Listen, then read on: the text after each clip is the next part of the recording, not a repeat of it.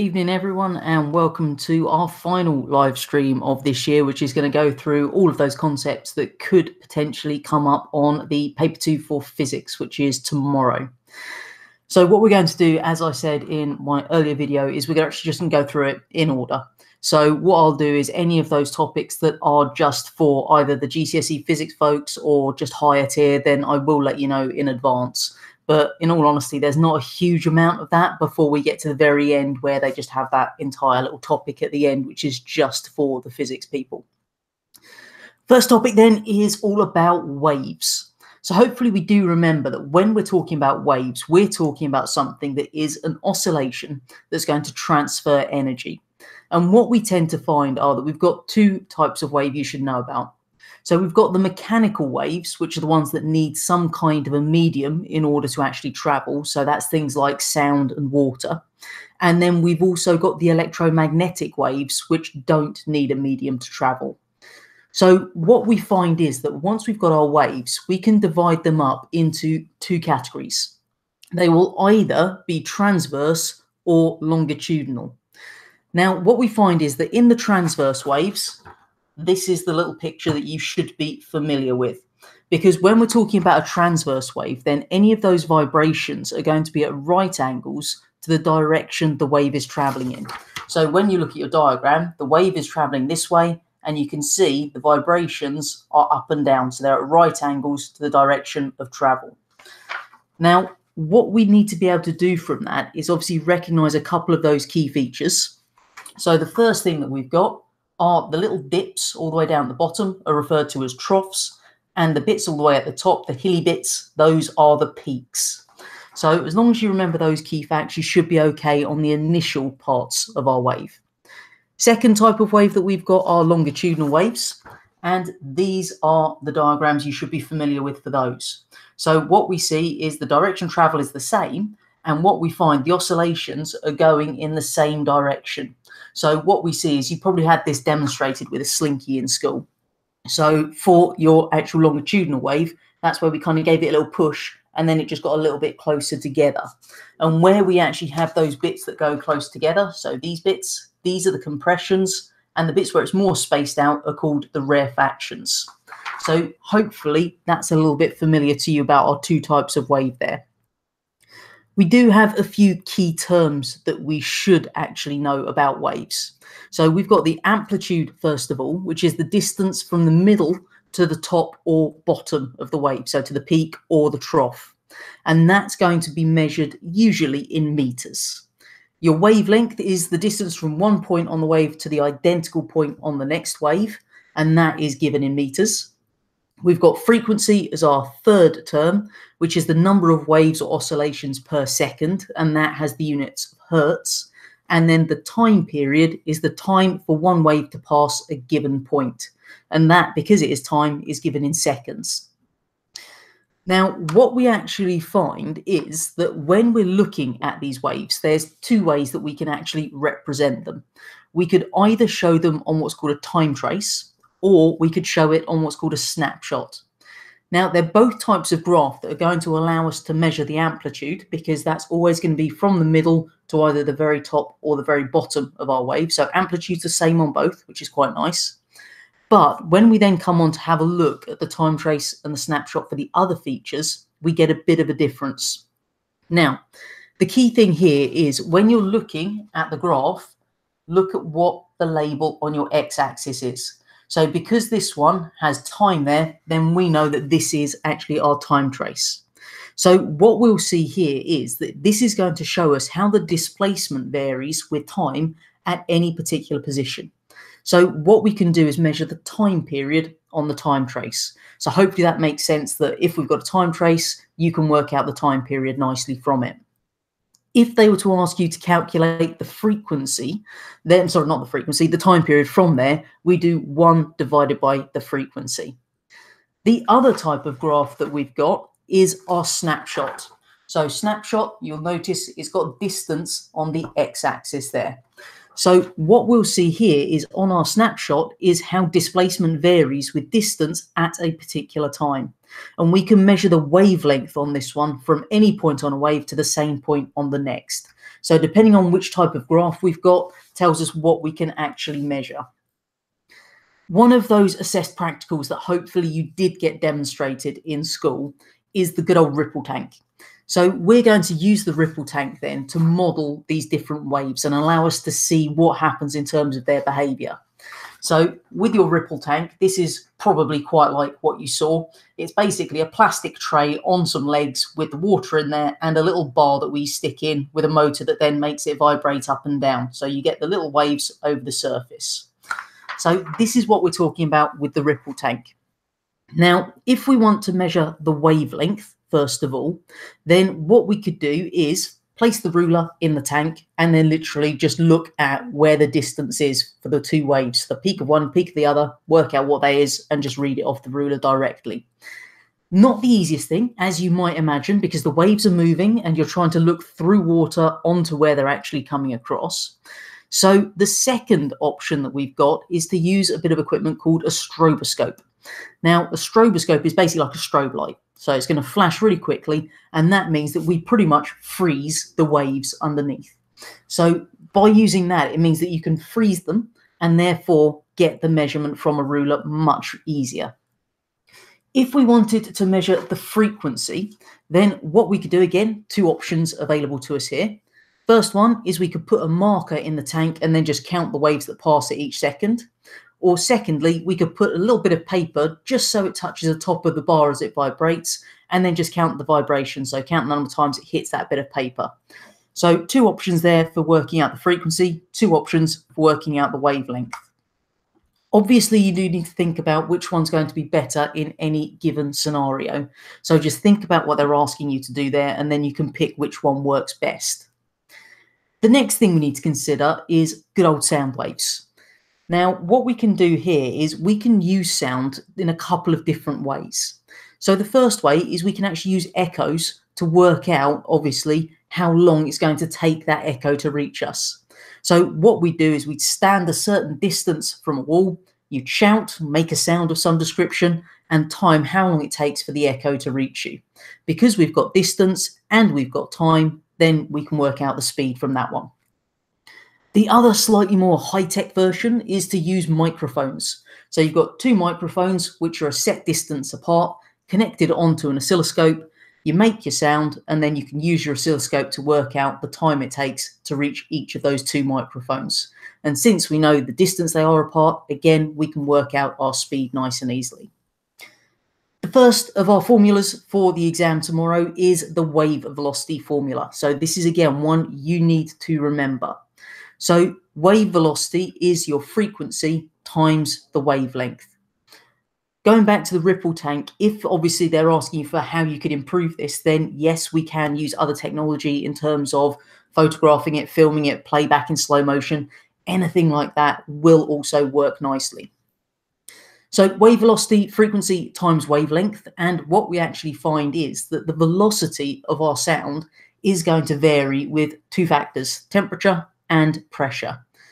Now, in terms of that formula, if you're on the foundation paper, they sometimes give you a reasonable number of them, but we don't know which ones they're not going to give you. So that one, because it is basically like a speed, this could be one that they don't give you. Okay, so frequency times wavelength, just remember to make sure the wavelength is in meters. Higher tier, they're less likely to give you those formulas, so make sure that you do know them.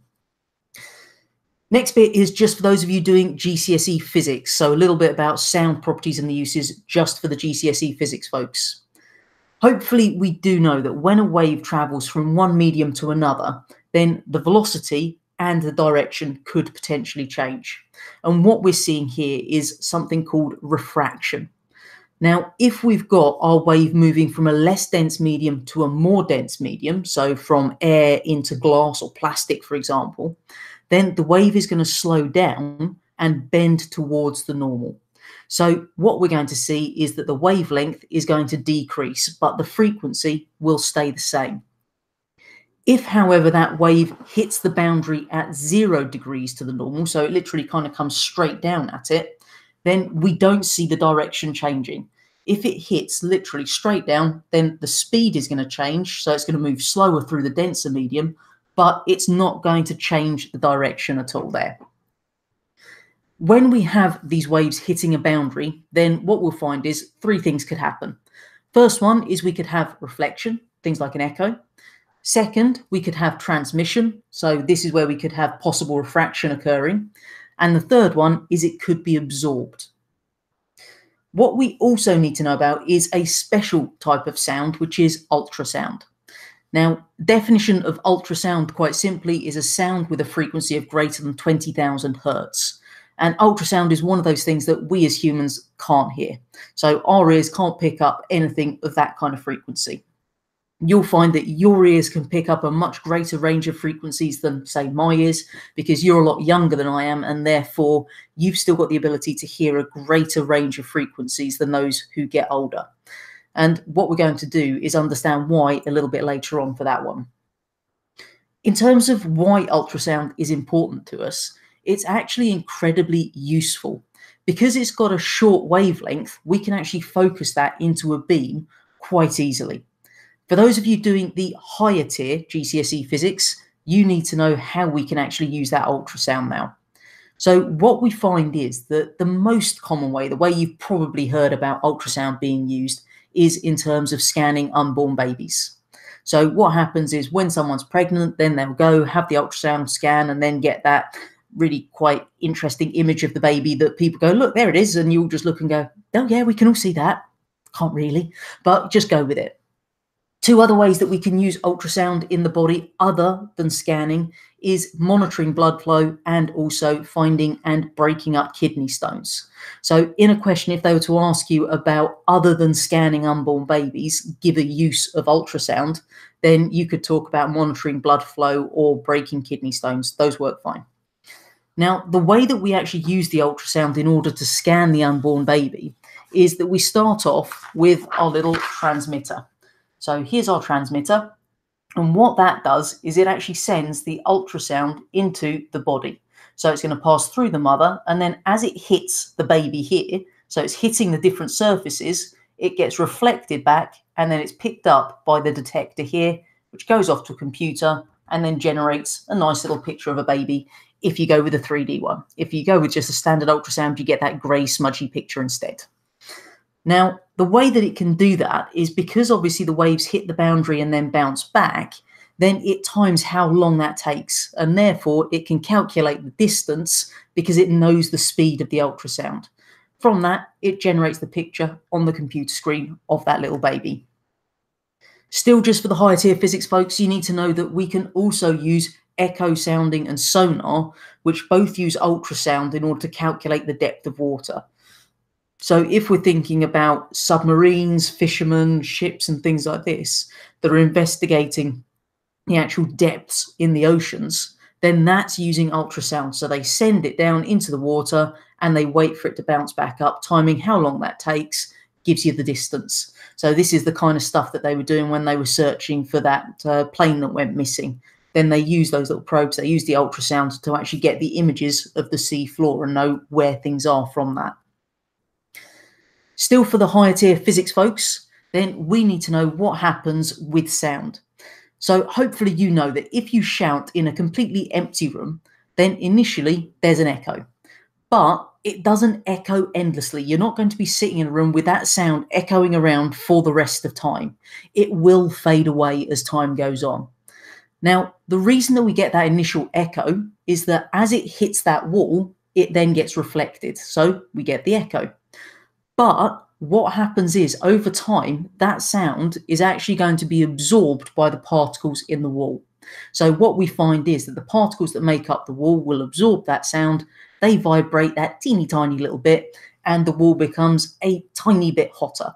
Obviously, walls are quite big and your voice doesn't actually carry that much energy, so it's not going to burst into flame or anything from the heat, but it will get a teeny bit hotter as you've transferred the energy there. Still, for higher tier physics only, you need to know about the ear. So what we actually have obviously stuck on the side of your head are, in theory, two ears that are there just to detect, amplify, and convert those sounds that we hear around us into an electrical signal that then goes to your brain and tells you what on earth you're listening to. So what we've actually got then is a diagram that hopefully you are quite familiar with. So this bit sticking on the outside of our head is the thing called the pinna. And the whole idea behind that is to actually gather the sound and get it so it goes into this little region here called the auditory canal. At the end of the auditory canal, you can see we've got this little bit here, which is the eardrum. So that's just a membrane that, as the sound hits it, makes it vibrate slightly. Now, as that eardrum vibrates, you can see it's resting on these little bones, okay, the three little bones called the ossicles. So you've got the hammer, the anvil, and the stirrup. So as the eardrum vibrates, it makes the little tiny bones vibrate, and they pass that along the little chain there. And what happens is they're going to continue passing it along until we get to this little structure here called the oval window. Now, that's another membrane. So we've literally gone in through the actual opening here, okay? So your auditory canal hits the eardrum vibrates, the ossicles, or the tiny bones, they vibrate in turn, they make the oval window vibrate, and we've passed that sound wave along to that point. Once we've actually got that far, we come into this bit that looks kind of like a snail shell, which is called the cochlea, and that's filled with a fluid. Now, the fluid in the cochlea, again, is going to transmit those vibrations from the oval window to these tiny little hairs that are actually on the wall of the cochlea itself. So as the sound is passing through, it makes those teeny tiny little hairs vibrate, and as that occurs, they release a chemical substance which then triggers the nerve impulse that goes down the auditory nerve straight to the brain. Your brain processes that signal and tells you what the sound actually is. What we find then in terms of hearing is that you've got something called the natural frequency. Now, the frequency at which the object oscillates if it's displaced is the natural frequency. And what we actually find is that those teeny tiny little hairs inside your ear, in that cochlea, they've got different lengths, and therefore they're going to resonate at different frequencies. So what we find is, depending on what the range of the lengths of the hairs inside your cochlea actually are, that's going to tell you what range of sounds you can hear. So what we find is, as you get older, then the shortest hairs get lost, and that means you can't hear the highest frequency sounds, which is why things like the shopping centres or town centres where they have issues with large groups of teenagers hanging around, then some of them will employ something called the mosquito sound, because that is just this high frequency sound they play through loudspeakers in that area.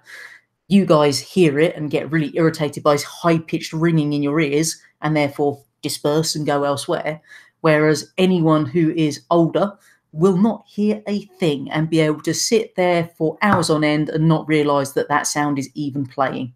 So it's one of those little things that councils sometimes do just to get rid of you guys and leave the other general people of the older population free to roam without any concern.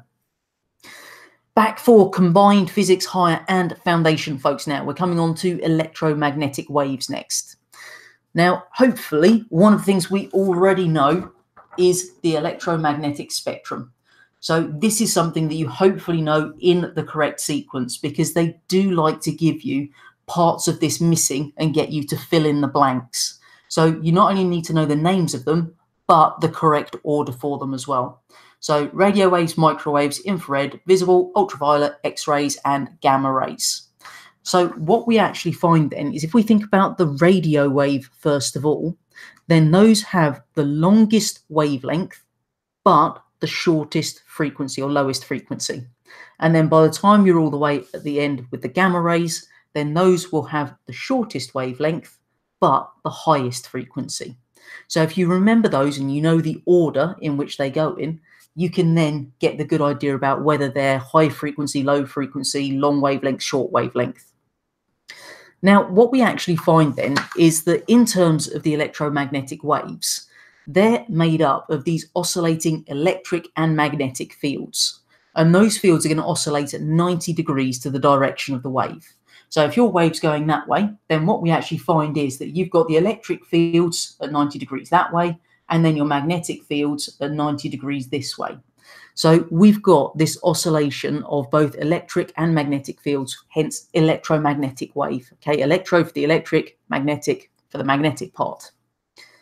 When we're looking at all of those electromagnetic waves, then one thing we should remember is that they all travel at the same speed through a vacuum.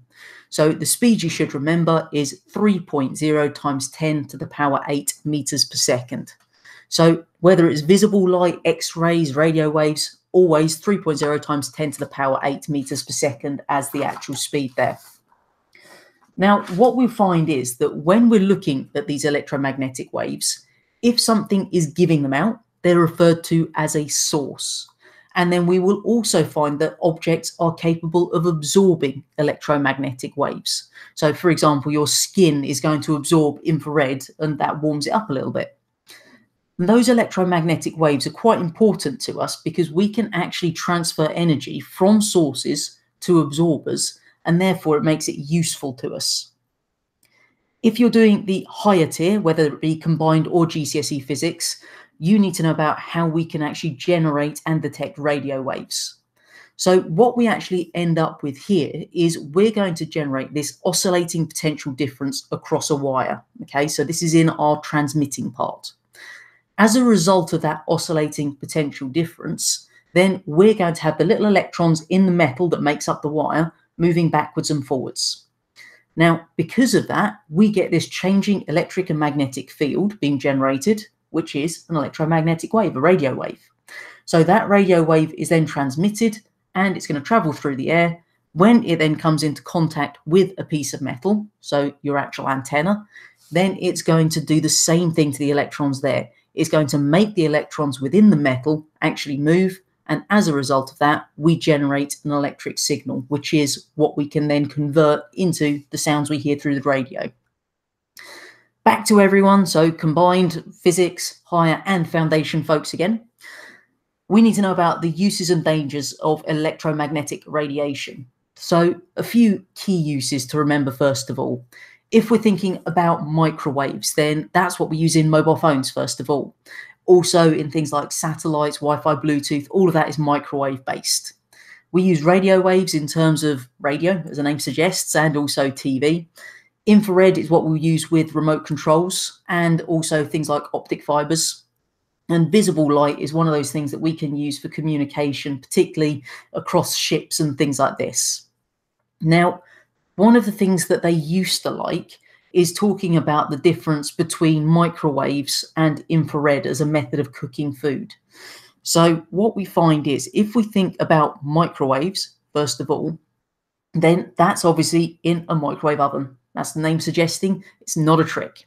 So microwave ovens emit microwaves, and that microwave is then absorbed by fat and water that makes up the food. Now, the big advantage about those is the microwaves are actually capable of penetrating through a few centimeters into the food itself all the way around. So the first few centimeters actually can absorb those microwaves with the fat and the water. Then, in order to cook the rest of the food, that energy is transferred by conduction to the middle. If we consider the infrared then, which is used in your conventional oven, then that is literally absorbed by the particles on the very, very outside surface only. So it doesn't get any deeper, just the outermost surface particles. Then we've got to have conduction pass that energy right the way through to the center of the food to cook the rest of it. Hence why microwaves are much quicker at cooking the food than the conventional ovens. If we then think about some of the other ways that we can use this, if we're thinking about things like DVDs, CDs and so on, then that's using a laser. So that's visible light in order to read the little pits on the disc there. If we're thinking about natural ways that we will use these electromagnetic waves, then ultraviolet, very important to us, because in your body, then the ultraviolet radiation that you absorb through your skin is actually going to let your body make vitamin D. And vitamin D is vital for you to have strong bones and avoid getting a condition called rickets, which is basically where your bones bow and your legs bow. We could also use ultraviolet in forensics. So we can obviously show up different bodily fluids using it. And we can also identify forged banknotes. So if ever you've seen them in the shop hold a note under a little light, that's an ultraviolet light. We can use ultraviolet to sterilize water as well because it will kill any bacteria present. If we come on to X-rays next, then hopefully you do know one of the most common uses of X-rays is obviously to image bones and see whether you've broken something or not. We can also use X-rays in order to kill cancer cells. And the last one on there is the gamma rays, which can kill bacteria and kill cancer cells. If we now think about the dangers, then you're going to see that there's a little bit of an oddity here, because some of the things we said are benefits are also going to come into drawbacks. So if we think about ultraviolet first of all, then if you've got too much ultraviolet being absorbed by your skin, then it can actually damage the DNA in the skin cells and lead to skin cancer. Now, another problem is obviously with your eyes. If you absorb too much ultraviolet light in your eyes, then you can actually develop cataracts. So the ways that we can avoid that is obviously using proper sun protection factor with our sun creams when we're going outside. That then means that you can be outside for a lot longer. So if it's got factor 20, then it's 20 times as long as you could normally be outside before you burn. And obviously to protect your eyes, you should be wearing proper sunglasses, the ones that actually provide UV protection. So when you're buying sunglasses, you should check they've got a little label on there that says they protect against UVA, UVB. If not, and they're just those cheap ones that don't protect against anything, there's not really any point wearing them, to be honest. Next one are the X-rays. So these ones can actually damage cells and cause cancer. Bit strange because we said we can use X-rays to treat cancer. So this is why when you actually go and have X-rays, they do ask you when you've had the last X-ray and they try to reduce the amount you have there. The person that will take the X-rays in hospital is someone called a radiographer, and they obviously have to take steps in order to minimize the amount of X-rays they're exposed to on any given day. Otherwise, they'd all develop cancer quite young, and that's not a great job prospect. So what you'll notice is the radiographer then will stand behind a LED screen or sometimes completely leave the room before they actually take the X-ray of you. They'll also have a little badge that they wear on their uniform that actually changes when the safe exposure limit has been reached. So that just says you're done for the day in there. And then we've got our gamma rays, which, as we've said, we use to treat cancer because it kills those cancer cells, but they can also damage and kill other cells in the body as well. For those of you doing GCSE Physics higher tier, you need to know about how we can use electromagnetic waves to carry out imaging within the body. So one of the things we can do is produce something called a thermogram. Now, a thermogram is made using a thermal imaging camera. So what we've got inside our thermal imaging camera then is something called a charged coupled device, or a CCD. And the pixels inside that CCD will absorb the infrared radiation, and as a result of that, they produce the image. What we tend to do is then add colors to it by using a computer, and then we can have that nice, easy sort of reference point, if you like. So we'll have the red as the hot areas and the blue as the cold areas. And the hotter areas will emit more infrared radiation, hence why we will see this difference between the ones that are emitting a lot of infrared versus the ones that are emitting much less infrared. If we think about X-rays and the way that they actually work and allow us to see a bone, even though it's obviously stuck in the middle of a load of flesh, then the bones will absorb X-rays, but soft tissue, so all of this stuff, all your muscles and skin, that doesn't. So that will allow the X-rays to pass straight through the soft tissue.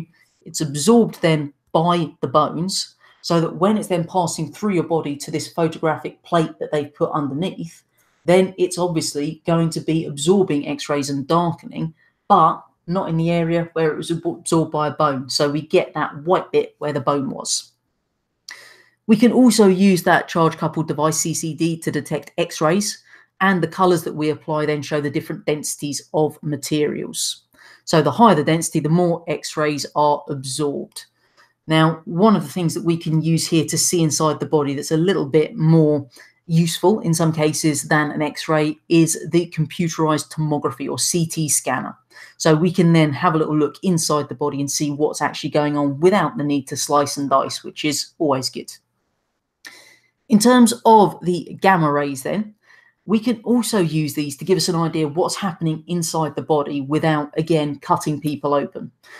Wherever possible, we want to avoid cutting people open to see what's happening, because anytime we cut the body, we increase the chance of infections.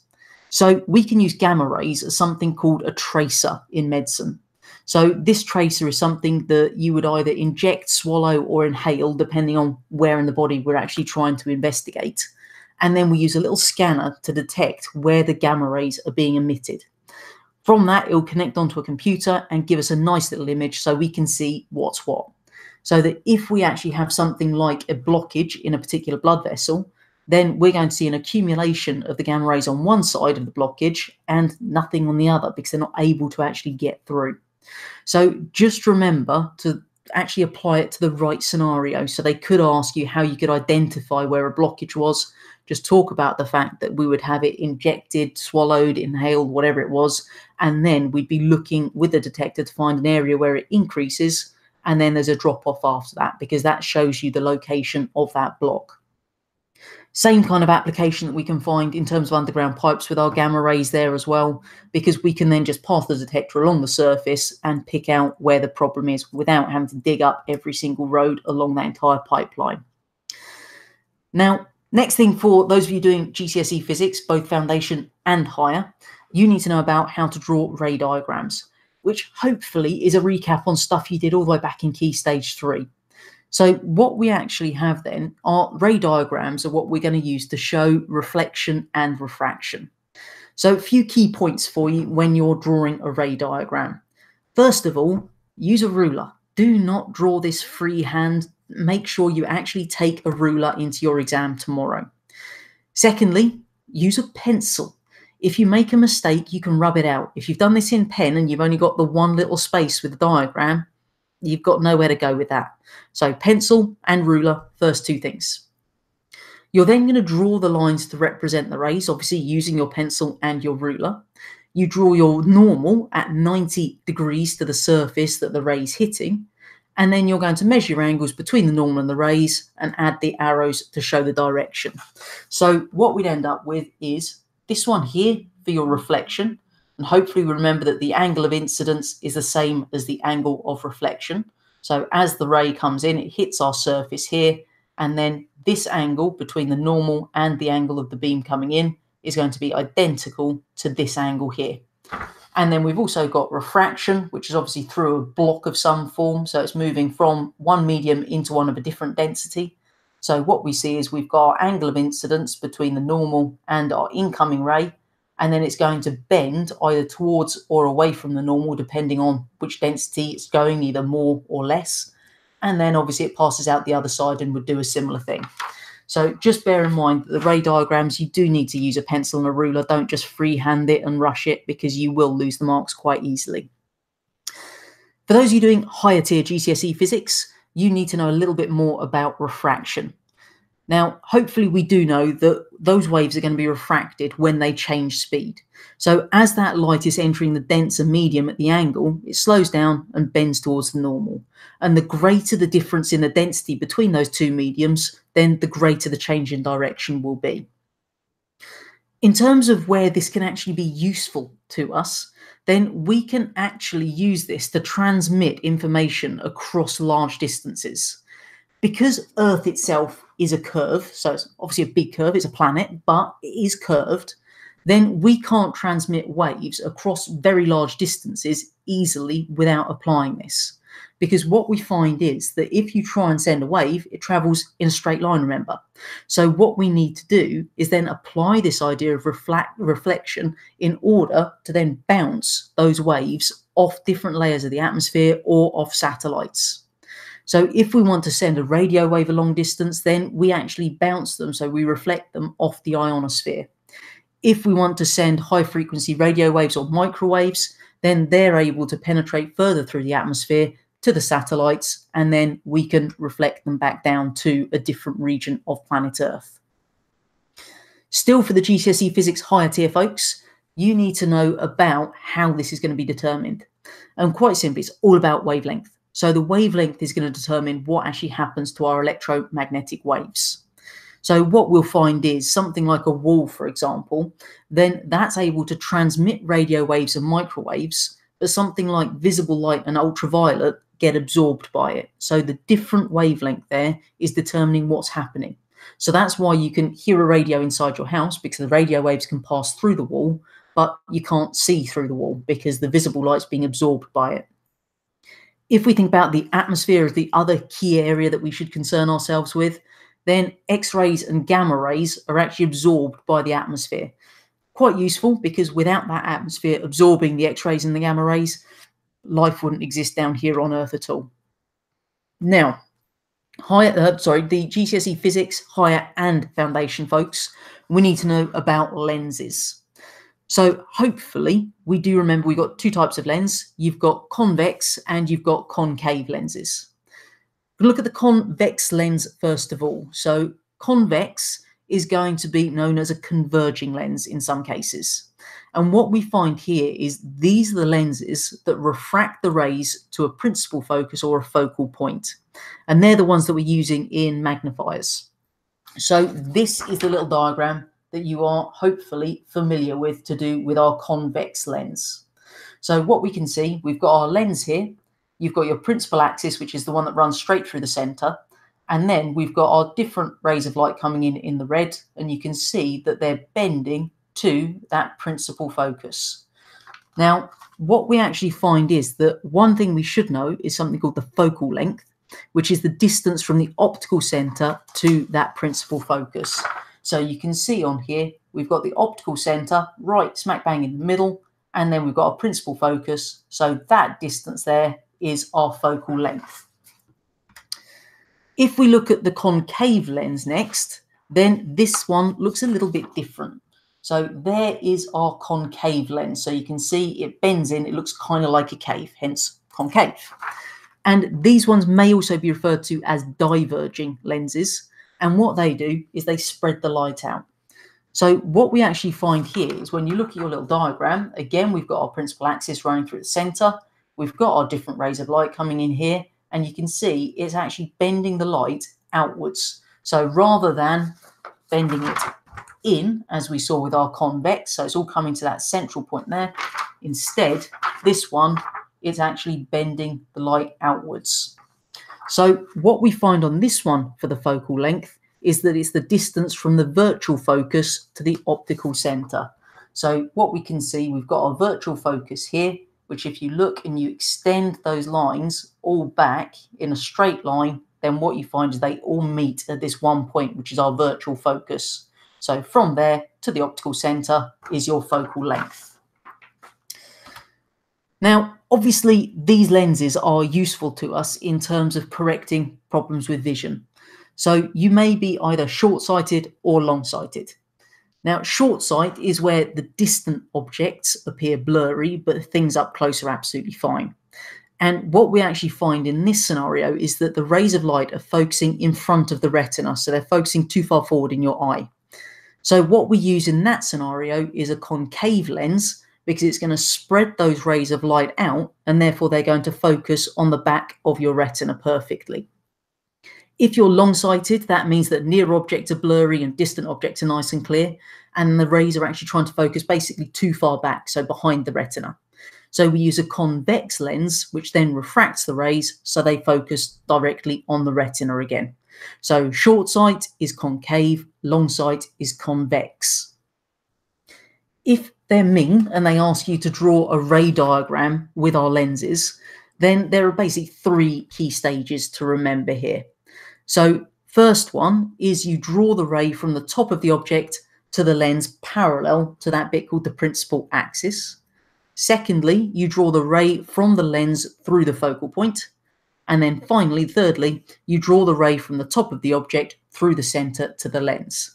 Now, if you want to see how to do that more, I'd suggest you head on over to the lenses video just so that you can take it a little bit slower and go through that one. Last little bit in terms of our lenses is about where we'd actually use them. So we need to know about convex and concave lenses, where we use them, the types of images that they actually generate. So first thing that we've got then, the convex lenses, we would use them typically, as we said, in a magnifying glass. And the type of image that we get with our magnifying glass is a virtual image that's magnified and upright, so the right way up. If it's a camera, then it's going to be a real image, that's diminished and inverted, and the projector is a real image that's magnified and inverted. Second type of lens are concave. This is what we'd be using in things like the little spy holes in hotel doors or your front door and the rear windows on coaches. Then they both generate the same type of image. So virtual, diminished, and upright. For those of you doing GCSE Physics higher tier, you need to know about light and colour next. So hopefully we do know that when we're talking about light and we're talking about white light, then that's actually made up of an entire spectrum of colours. So red, orange, yellow, green, blue, indigo, and violet. So if you pass white light through a prism, then it actually is split up into those different colours and you get the rainbow on the other side. So that's that process called dispersion. So we split it up into the individual wavelengths so you can actually see each one in turn. Now, the reason it does that is because as we've got each frequency of light travelling at different speeds through the glass, then it's going to be refracted by a different amount. So the higher the frequency, the more refraction occurs, and therefore they all separate out to give you the rainbow on the other side there. If we then apply this to why we can actually see things as different colour and we don't just live in a black and white world, then inside your eye, you've actually got these different types of cells. So what we have are these cells called cone cells, and they are sensitive to different frequencies. So red, green, and blue frequencies of light. And what actually happens is, based on which of those cone cells detects the different colours and in what quantities, is then going to be interpreted by the information sent to your brain so that you then get this perceived colour that we're then picking up. So it's all based on those receptor cells detecting the different frequencies and sending that information to your brain to then allow us to work out what colour it is we're actually looking at. Still, just for the physics higher tier folks, then we need to know about filters. Now, hopefully, this is quite a logical way to go. Because if we have, obviously, our white light passing through a filter, the other side, it's one colour of light that you see. Now, that hopefully tells you that as we're getting the white light coming in with all of those different frequencies, then the filter is going to absorb all frequencies except for the one that matches it. So if we have a red filter and we've got all those different frequencies coming in, the only one passing out the other side will be the red light. If it was a blue filter, then we'd see the same thing. Everything comes in, gets absorbed, except for blue, which is transmitted. So what we find is if you were to put two different coloured filters, so a red and then a blue, then what we'd have is it appears black because all of the light would be absorbed. Now, back for everyone. So this is Combined Physics Higher Foundation, the whole lot, as we move on to the next topic, which is all about radioactivity. This is going to be going over some of the bits you did in your chemistry as well, because we've got a bit of overlap here. So what we've got then is inside the nucleus of an atom, then we've got two subatomic particles, the protons and the neutrons. They could ask you that little table that you are hopefully very familiar with in terms of the relative mass and the relative charge of the three subatomic particles. So the proton has a relative mass of 1 and a relative charge of +1. The neutron relative mass of 1 and a relative charge of 0. And the electron has a relative mass of 0.0005 and the relative charge of -1. So make sure you do know those because they can ask it on the physics paper as well as obviously what they could have asked on the chemistry. Now, what we find is that the nucleus, as we've said, is made up of the protons and the neutrons. Neutrons have no charge, protons positive charge.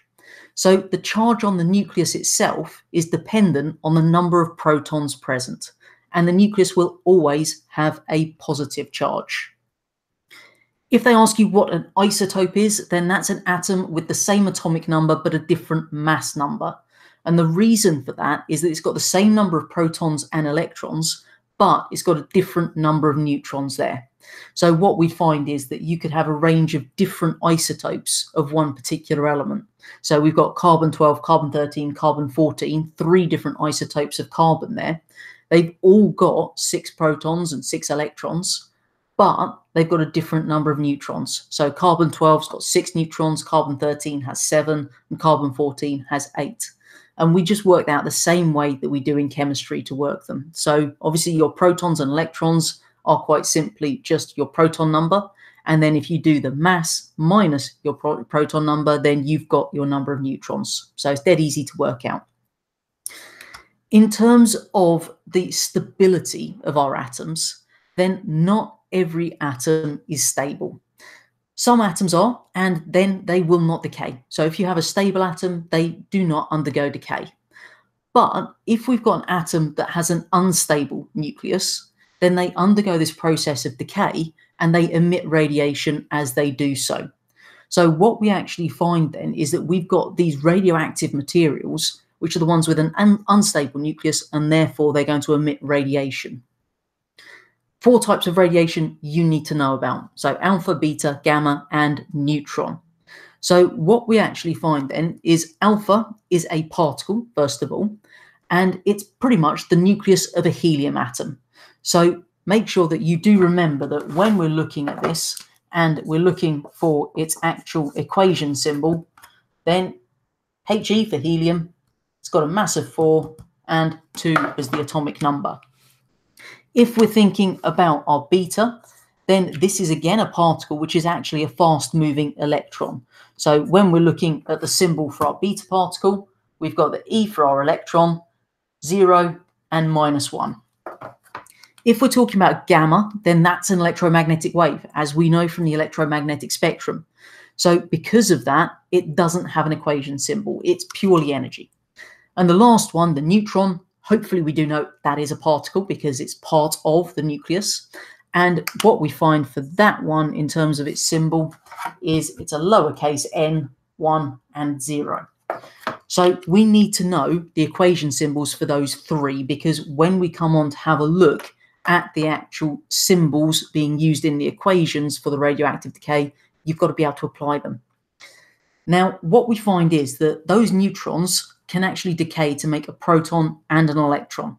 So remember that fact because it's going to be useful in a moment. The most common way that they show you this is with this lovely little diagram here. So what we've got, alpha, beta, and gamma, and what we're then seeing is how they penetrate through different materials. So we're starting off here with just a few sheets of paper, basically, and alpha particles get stopped by that tiny amount of paper. The beta particles, however, will pass through the few sheets of paper, and they get stopped by a few mils of aluminium. And the gamma go through the paper, through the aluminium, and they will only be mostly stopped by the few centimeters of lead or a few meters of concrete. So what we can see here are that these 3 different types of radiation have different penetrating powers. So the alpha is the least penetrating, gamma the most penetrating. You really need to know those bits of information, because what they can do is actually give you something like a 6-mark question asking you then to work out what kind of radiation A, B, and C consists of. So they're going to give you readings from a device called a Geiger-Müller tube, or a Geiger counter, which is used to measure the amount of radiation.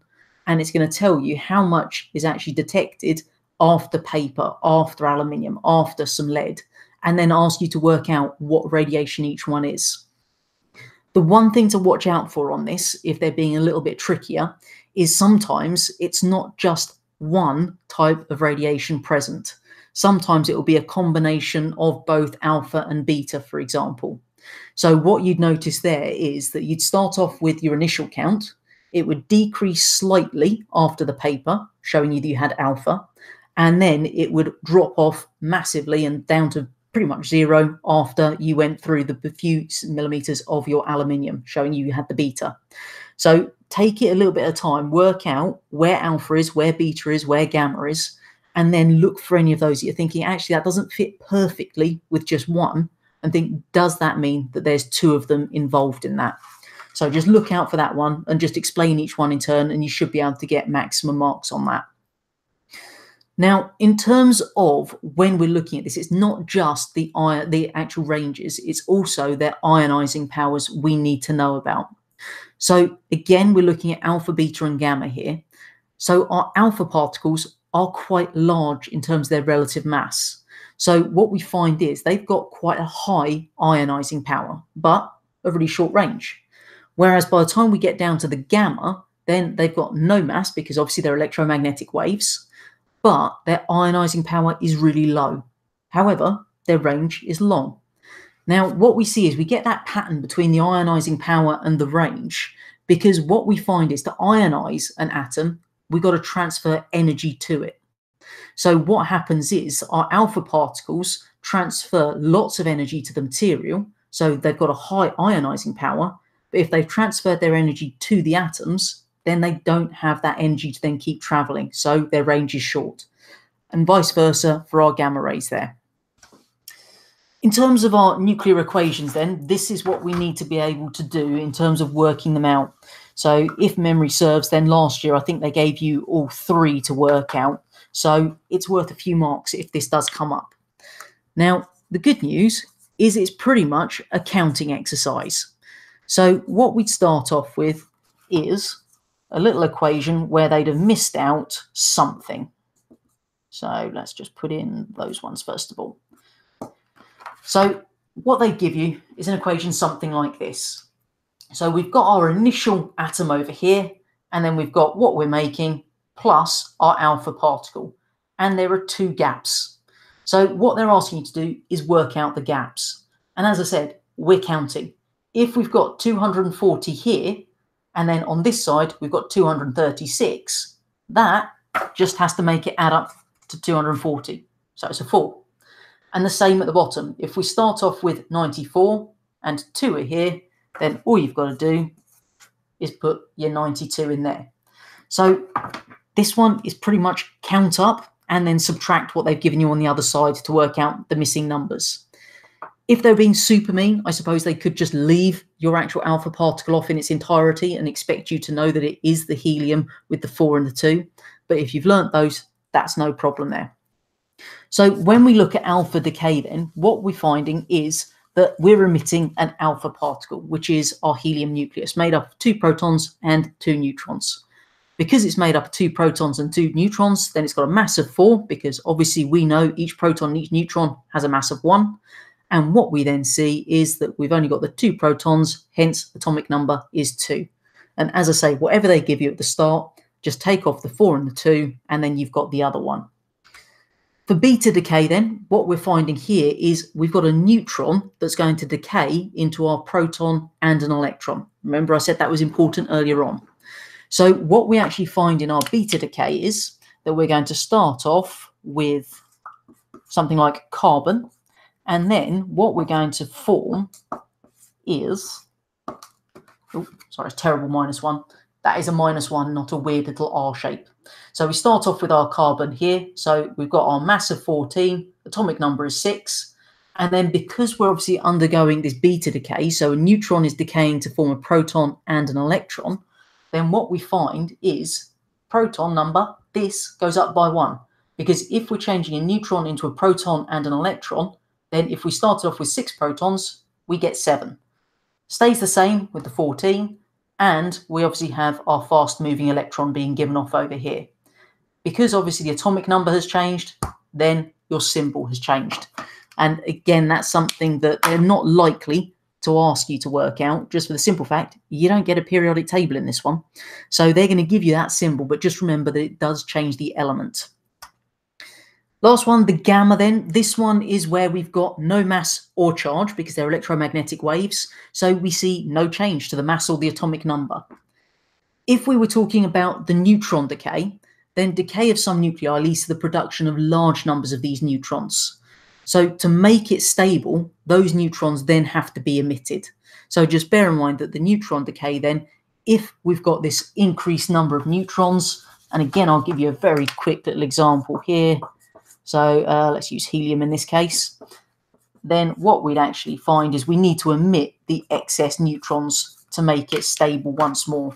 So we've got too many neutrons, and therefore we need to emit them in order to get it to its stable form here. So that should be quite easy, just a counting exercise and making sure you've got the right numbers in the right places. The next thing we need to know is half-life. Hopefully we do know that when we're talking about radiation, then this is emitted at random. It's not following any fixed pattern. It's not a case of, right, you go first, then you, then you. It's a random process. And we use our Geiger counter to then measure the actual radiation being given off, the activity. So that's actually measured in units called becquerels, which are given the symbol of capital B, lowercase q. And what we then find is that's working out how much radiation is given off per second by this radioactive material. If we're talking about the half-life, then that's the time it takes for that activity to reduce by half, hence half-life. So what we're actually going to be saying here really is it's how long it takes for half of the unstable nuclei to undergo the process of decay. If you're doing foundation, that's all you need to know is the definition. If you're doing higher tier, then what you actually need to know then is how to calculate the half-life. So what we find here is you've got two options. We can either do it from a graph or we can do it as a calculation. So if you were to be given a question along the lines of a sample of radon-222 has an activity of 100 becquerels, calculate the activity after 11.4 days, half-life of radon-222 is 3.8 days, then we'd be doing it by calculation because you don't have a graph. So first thing is you calculate the number of half-lives. So they've told you how many days it's going for, 11.4, and they've told you the half-life is 3.8. So all you need to do there is 11.4 divided by 3.8, which tells us that we've actually got 3 half-lives. If you do that and you can't remember anything else and you've shown you're working, then you should be getting 1 mark anyway. So always do that bit first of all. However many days it's going for, maybe it's months, maybe it's years, whatever, the time it goes for divided by the half-life tells you how many half-lives it's going to experience. Then, to calculate your new activity, all you've got to do is obviously reduce it by half that many times. Now, obviously you could do this by simply sitting there and going, well, if it's 3 half-lives, then obviously 3 halves is an eighth. Or you could literally sit there and you don't feel that confident with fractions, type in your original activity of 100, divide it by 2, divide that by 2, and divide that by 2 a third time, and it gives you the answer. Whichever way you are more confident, feel free to do that and then just write down your answer at the end. Your other one is using the graph of half-life to actually calculate your activity. And what we're going to do here then is you would have your little graph first of all, and it will always have this lovely little curvy shape. So wherever it is at the very top, so if at the top we had our initial activity of 100, then what we do, if you needed to know how long one half-life was, 100 divided by 2 would be 50. And then from that point, you come along to the actual curve and then use your ruler to come down to the bottom. Whatever time that is, that's your half-life. So it's quite an easy thing to be able to work out the half-life from a graph there. Back for everyone, so higher foundation physics and combined folks, we need to know a little bit about these different electrons and how they're arranged within our atoms. Hopefully we do know from chemistry that when we're talking about the atom structure, then we've got electrons that occupy these different orbitals or energy levels. So around the nucleus, you've got these different energy levels and the electrons sit within them. Now, depending on which atom we're talking about is going to determine what energy levels they've got, because different atoms have different energy levels. And the electrons that we find within them will usually occupy the lowest possible energy level. So the one closest to the nucleus there. Now, what we're going to look at here is what actually happens when they absorb this energy. So we're going to look at something called the photon model. So in the photon model then, electromagnetic radiation is emitted and absorbed as packets of energy called photons, hence the name. And the energy of each photon is proportional to the frequency. So what we actually find then is that for an electron to become excited, then it needs to actually absorb a photon of the right energy. So what we're going to find is for that electron to move to the higher energy level, it's got to absorb a photon of the right amount of energy to do that. Once it's absorbed that photon, then the electron moves to the higher energy level and it's in what's called the excited state. So we've taken it from where it's normally found, given it extra energy, made it excited, and therefore put it in an energy level higher than it should be. It's not going to stay there though. It will actually fall back. And as it does so, it's going to then give off that radiation. If we pass through I'll try again. If we pass light of all frequencies through something like hydrogen gas, but it works with any gas, then some frequencies get absorbed as a result of this absorbing and therefore moving the electrons up. If we then have a little look and see what spectrum we get after it's passed through that gas, we'd have these dark black bands at certain frequencies. Now, that's because those frequencies have been absorbed by the atom as those electrons have been excited and moved to their higher energy levels. So what we find is each individual element will have a specific pattern of those bands. So by looking at that, we can then identify what gas we've got. And this is how we've actually studied stars and worked out what they're made from. If we've got a photon that's got enough energy, it can actually completely remove that electron from the atom and therefore ionize it. So when we're ionizing something, we're removing electrons from it, remember. So in terms of the ones that have enough energy to do that, we're looking at photons of UV, X-ray, and gamma ray frequencies. Once those electrons are in their excited state, as we said, they're going to drop back down. And as they move from the higher to the lower energy level, they then emit radiation. So what we can then have is an emission spectrum, which is going to show the set of frequencies of radiation being emitted by the atom as those excited electrons drop back to the lower energy level. Now, again, you'll have a very specific pattern of those bands being given out, so you can identify what it is from that. The actual frequency of the radiation that's being emitted is going to depend on the difference in the energy of the energy levels it's moving between. And the key thing to remember here is it's not always a case of it's going to go from one energy level straight down to the bottom one. Sometimes it will do that in more than one step. So it will take a couple of little stages, releasing lower energy each time. So it could either do it as one big step and release obviously a large amount of energy at that one point, or it could drop in a few smaller steps, releasing less energy at each stage. The greatest energy difference that we could ever have then, quite simply, is when we're going to move the electron from an energy level just below the ionization energy. So at that point, obviously, it's the furthest it could possibly drop, and that's going to vary in different atoms, because obviously it depends how far up we can put it as to how much energy it can then emit. So something like hydrogen, for example, can emit UV photons, but something like carbon can actually get to the X-ray photons. So different energy depending on the different atoms there.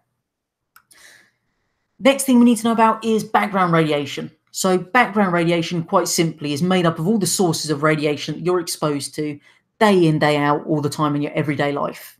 So the vast majority of this, 50% of it, comes from this stuff called radon gas, which is emitted by rocks. Your next up is going to be these artificial sources, so medical uses and bits like that. Then we come down to the grounds and buildings, food and drink, cosmic rays, and other random things. Now, there are two terms that you really need to know here, and they have asked about these different terms before in terms of definitions: contamination and irradiation. So contamination, first of all, occurs when radioactive material is taken inside the body or on the skin. So when it's internal contamination, we can't remove that. So that's the great case of that Russian spy who was poisoned from his cup of tea, for example. Irradiation occurs when radioactive material is outside your body, and therefore the radiation can travel into your body. So contamination is inside your body, and irradiation is the material outside your body.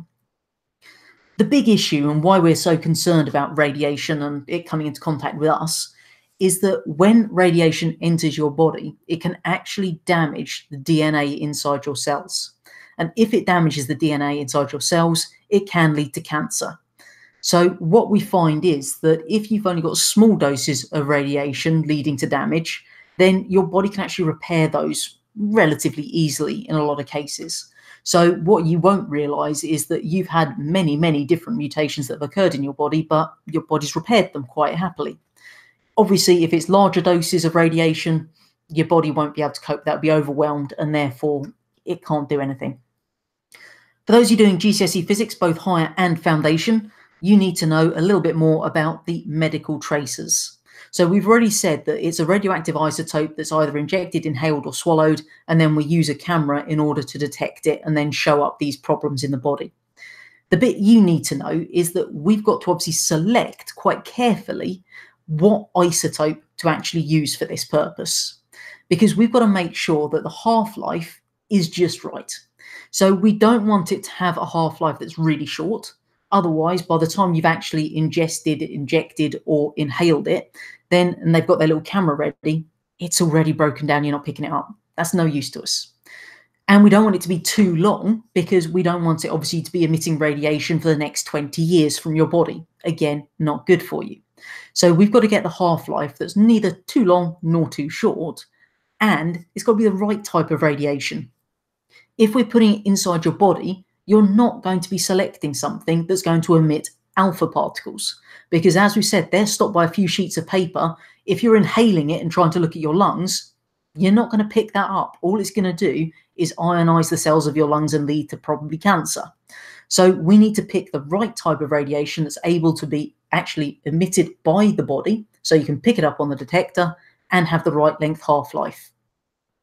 The next one we can use is the gamma knife, which is what we're going to do in order to actually treat cancers.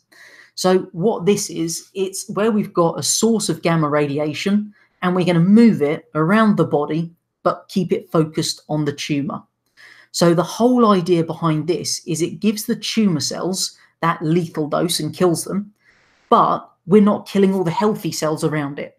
So by moving it, it means that any of the healthy cells that are also coming into contact with the gamma radiation are getting a lower dose and therefore shouldn't be killed, but the tumor cells are getting the high dose and will be killed. Still for GCSE physics folks only, we need to know about nuclear fission. Now, nuclear fission, so F-I-S-S-I-O-N, this is where we're getting a large nucleus and we're splitting it into smaller nuclei and neutrons. Now, what we're going to find here is that if the nucleus absorbs a neutron, then fission becomes more likely. So what we actually find is the nucleus is going to split to produce two smaller nuclei and 2 or 3 neutrons. So what we find is some good fissionable substances are uranium-235 and uranium-239. So that means that they split easily. So if we actually fire a neutron at our uranium-235, then what's going to happen is that's going to split into 2 smaller nuclei, and at the same time, 3 neutrons are going to be released. Now, those 3 neutrons can go off and then join with others, and what we can then find is we could get ourselves into a chain reaction situation.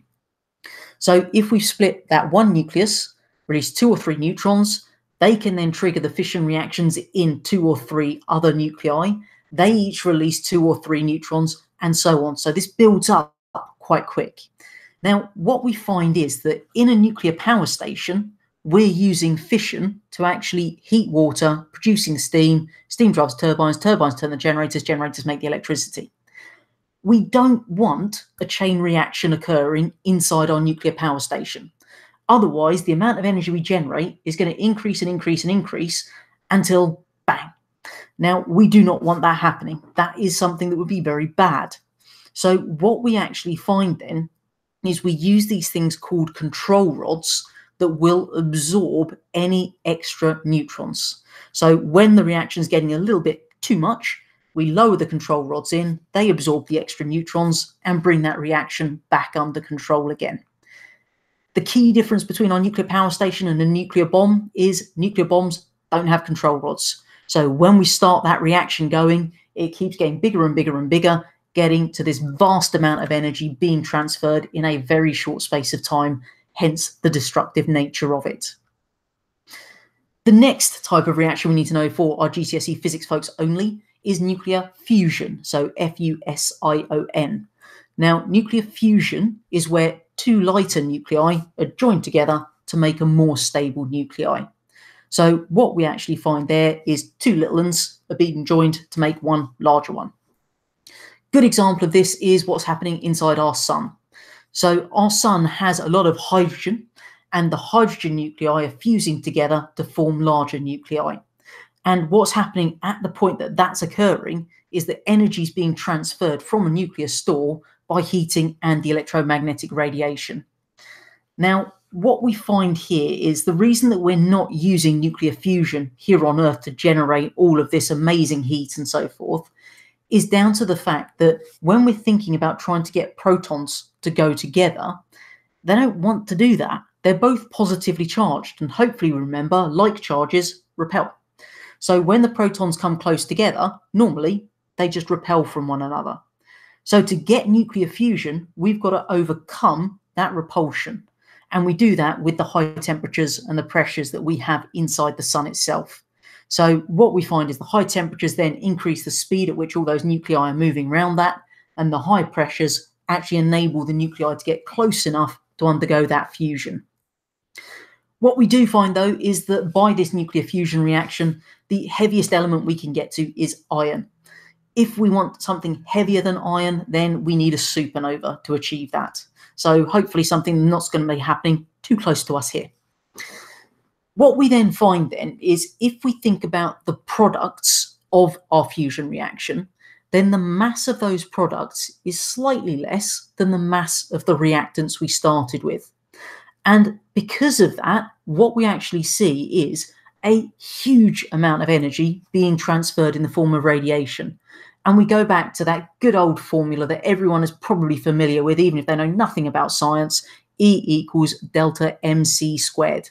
So E is our energy in joules, delta m is our change in mass, the c is our speed of light, which is obviously 300 million meters per second.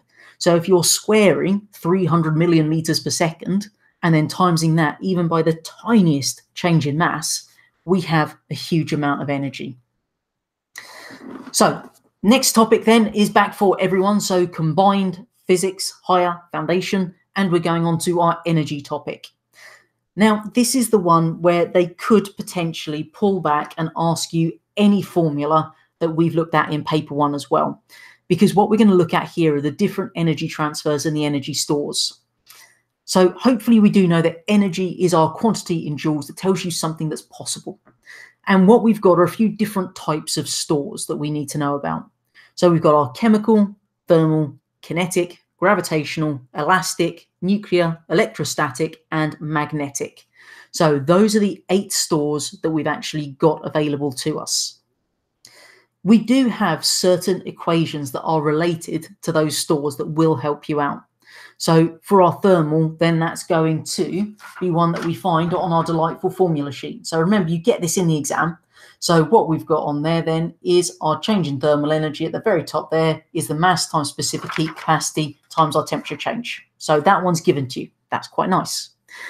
For the kinetic, then that's one we need to actually learn. So kinetic energy is 0.5 times the mass times the speed squared. Gravitational, then that's mass times gravitational field strength times height. Your elastic is 0.5 times the spring constant times the extension squared. Again, it's on our sheet. Oh, there we go. That one there, I do believe it is. And then our nuclear is going to be your energy is the mass times the velocity of light squared. So there's certain equations we can associate with those first of all. When we've got energy in a store, it doesn't stay in just one store. We transfer it to others. And we've got 4 ways that we can do that transfer. It could be mechanical, electrical, heating by particles, or heating by radiation. And we can then calculate those transfers using a couple of equations again. So if it's a mechanical transfer, we're looking at work done. So work done, force times distance. If it's an electrical transfer, then that's going to be our power times time calculation. So what we then find is that when we're starting off with energy in one store, the amount of energy we start with here is going to be the same as the amount of energy we end with in whatever stores it's transferred into. Because we're going back to the law of conservation of energy, which tells us that energy can neither be created nor destroyed, only transferred between the stores. So if we've got what's called a closed system, there is no net change in energy. If you start with 100 joules, you end with 100 joules. In terms of how we actually analyze this then, we would carry out something called an energy analysis. So to all intents and purposes, we're drawing rectangles with lines to represent the amount of energy. So don't be sort of too fooled into thinking it's overly complicated. Now, in order to do this, we're going to start off by choosing our 2 points. Now, I say choosing. They're going to tell you your 2 points if they have a question on this. So they will tell you what the start scenario is and what the end scenario is.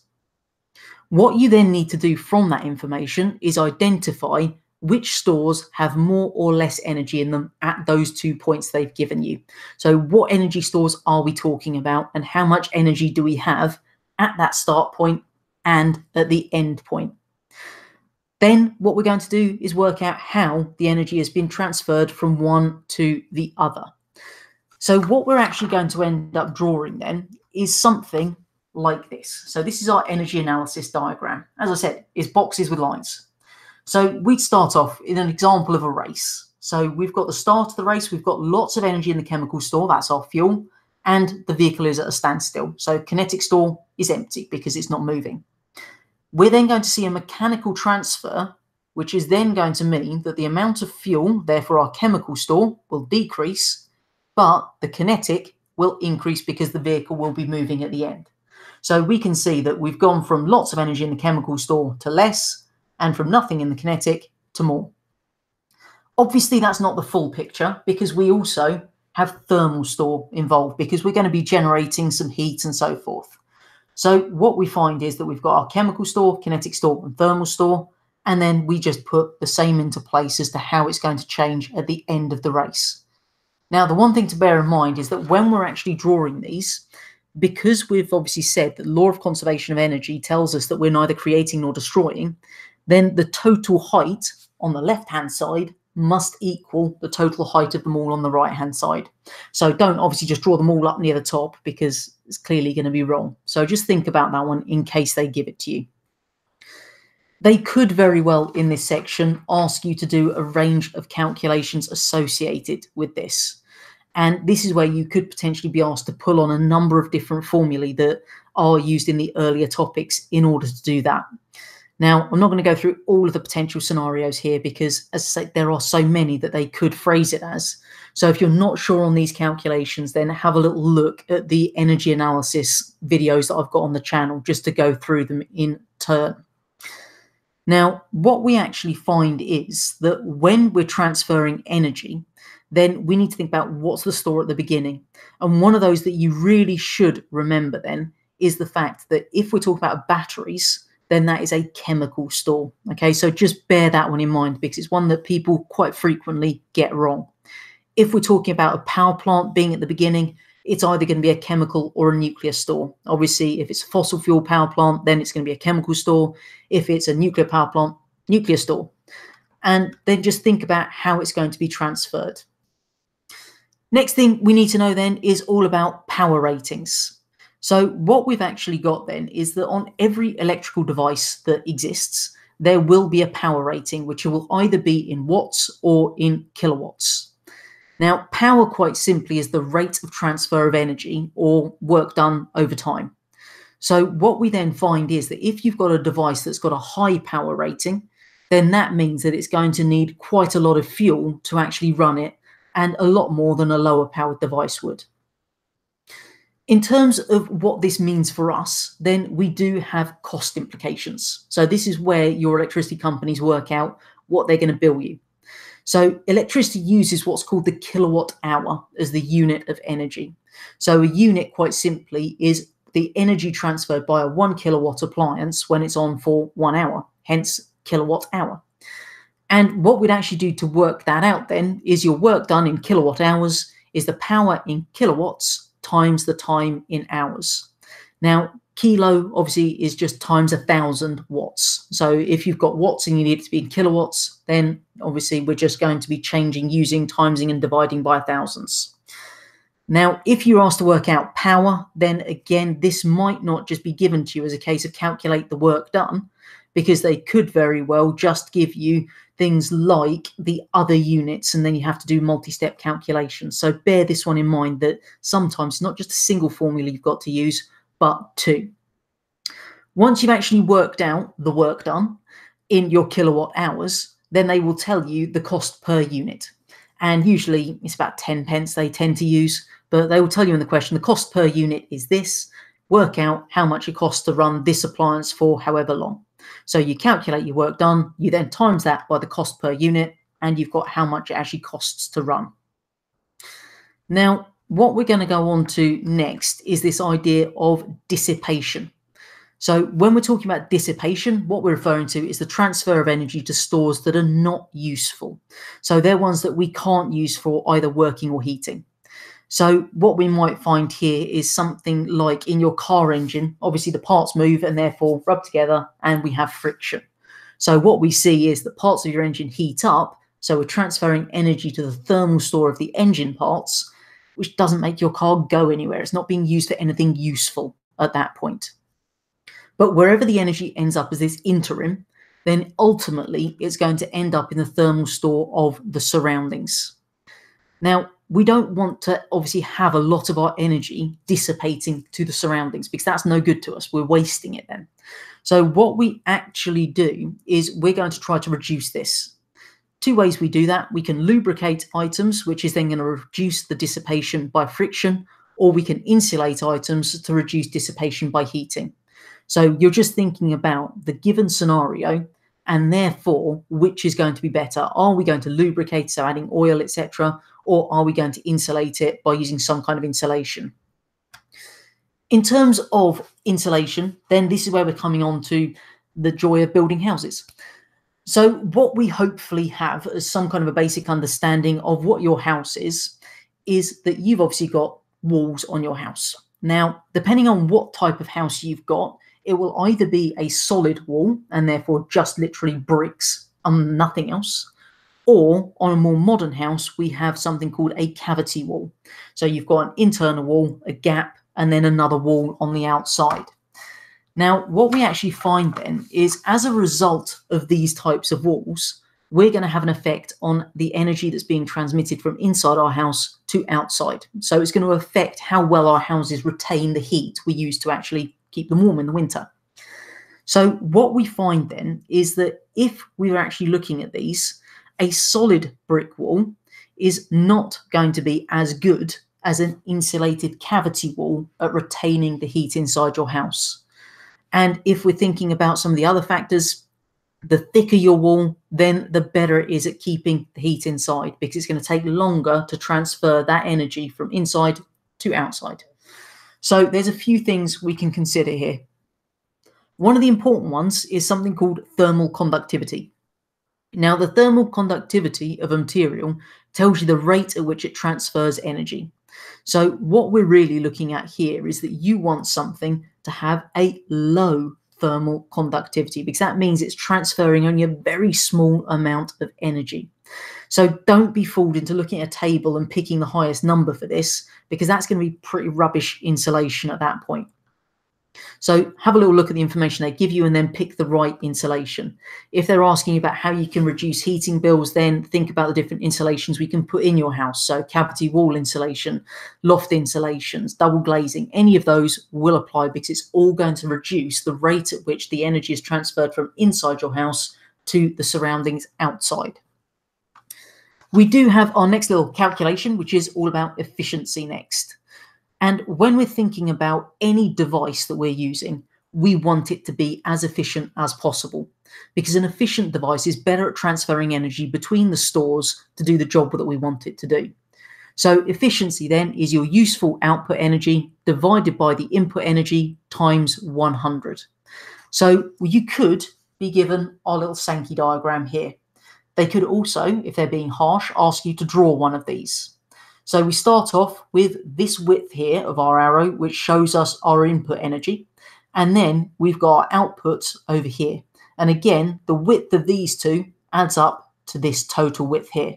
So if they were to ask you to draw one of these, they'd give you a bit of graph paper pre-printed. So think about your scale. Width of your first one must then obviously be the same as the total width of your others being given off, and label it up properly.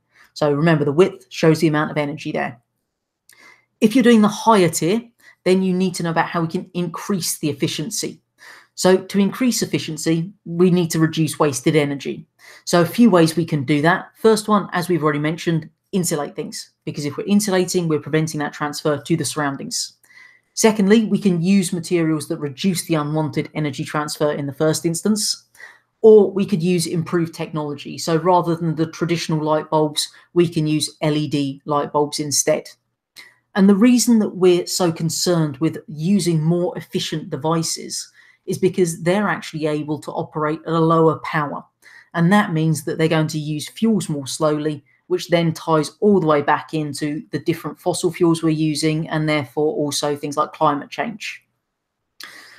Back for everyone, so combined physics, foundation and higher folks, we're on to our final topic now of global challenges. Now, the first thing that we come on to in this topic is looking at how we can actually work out the speeds of things. And this is one of those topics that they could ask you perhaps one of the most obvious questions ever, and yet people still get it wrong, which can be as easy as how can we measure the time and how can we measure the distance that something moves. So hopefully if we're talking about times, then it's things like a stopwatch that we can use for that. If we're talking distances, tape measures are working. If we're looking at an upgrade on this, we can go into obviously our light gates. So think about where they're actually asking us to apply this knowledge, because we're not going to sit there and suggest that we use a tape measure if we're talking about a car driving many miles. That would be pretty stupid. So we can obviously just use the actual car because it's got the actual mileage on there. So you could use that to work out distance. A device won't be 100% efficient because we are transferring energy to something. We will waste something at some point, whether it be through heating, etc. So it's highly unlikely that you are going to have a 100% efficient device. What we then come back to is our little calculation of speed, which hopefully you already learned for your maths and earlier science papers. Speed is distance divided by time. So what we actually find here, that's our first calculation they could throw in. But we could also be talking about acceleration. So that's your change in speed divided by time. Two words they might use in these kind of questions: precise, first of all, which is data that's got a small range when it's repeated, and accurate just means that the value you've got is close to the true value. So just be mindful of those two. Now, one thing that you are expected to know, which is a bit of a strange thing that they expect you to know these days, are typical speeds of certain items, because they could ask you to carry out estimates. Now, they would give you a certain amount of information, but they would expect you to know a typical speed to then use in these scenarios. They're not going to tell you this. So I'd suggest you learn a few. Something like a person walking is about 1 meter per second, whereas someone who's running is 5 meters per second.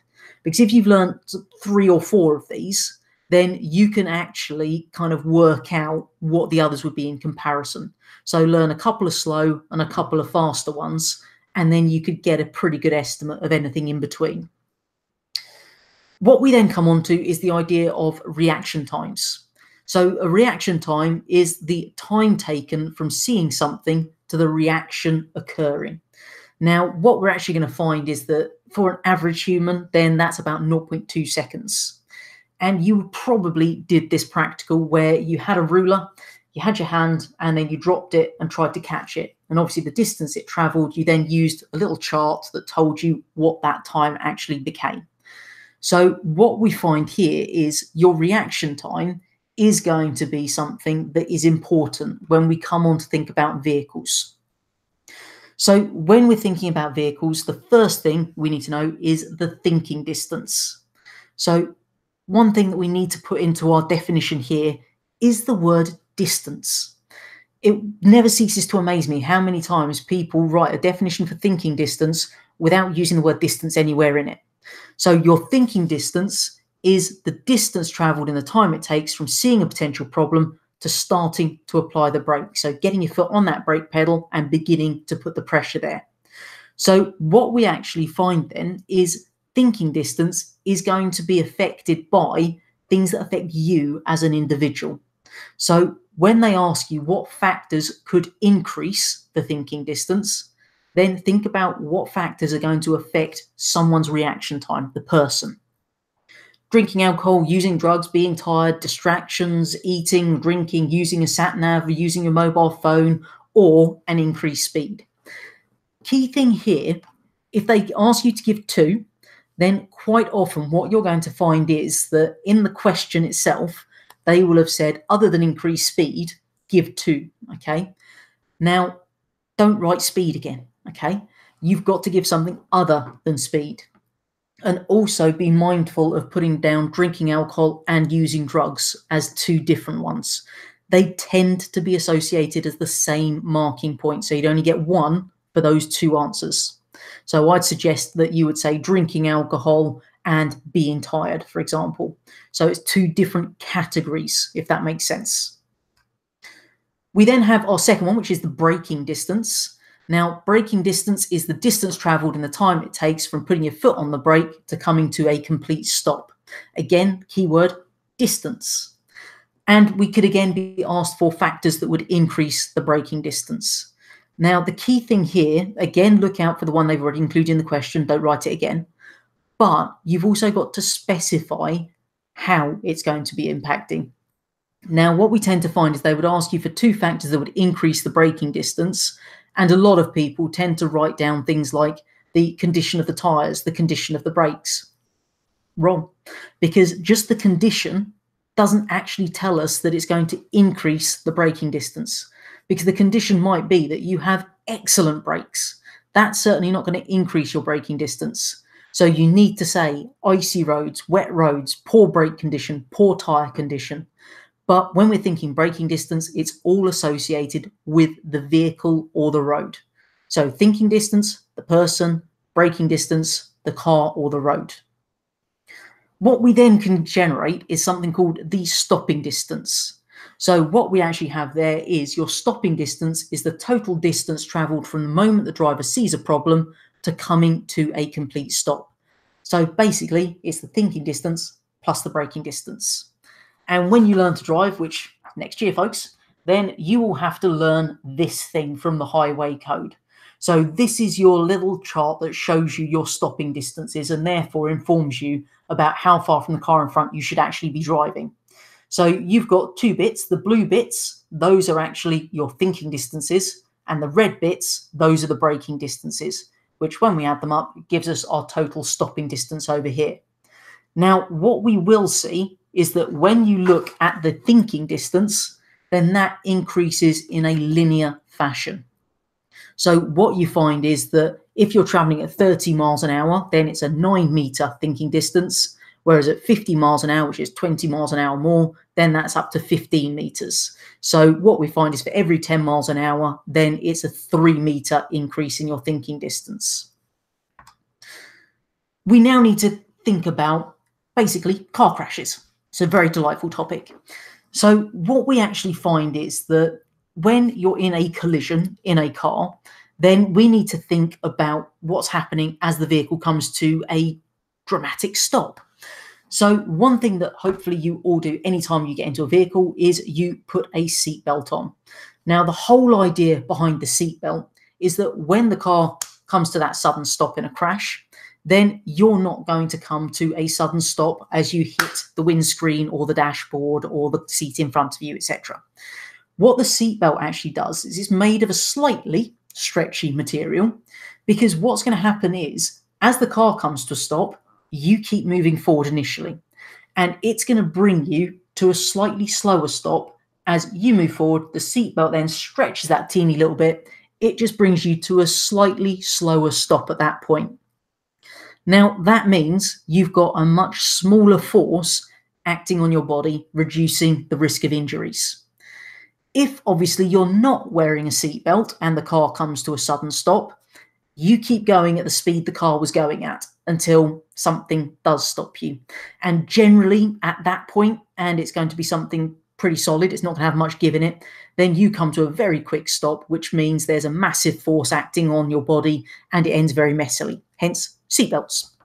Do bear in mind that in the case of a collision, then seatbelts do need replacing, because after that they have been stretched and therefore they will not carry out that function a second time.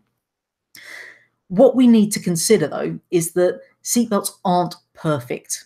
You are still coming to a relatively quick stop there, which means that you are still having quite a large negative acceleration.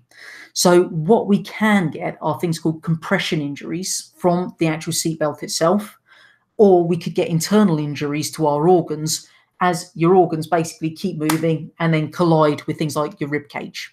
So it's not a guarantee you're going to be fine, hence why we obviously have speed limits on the roads to try to minimize the issues in terms of a collision.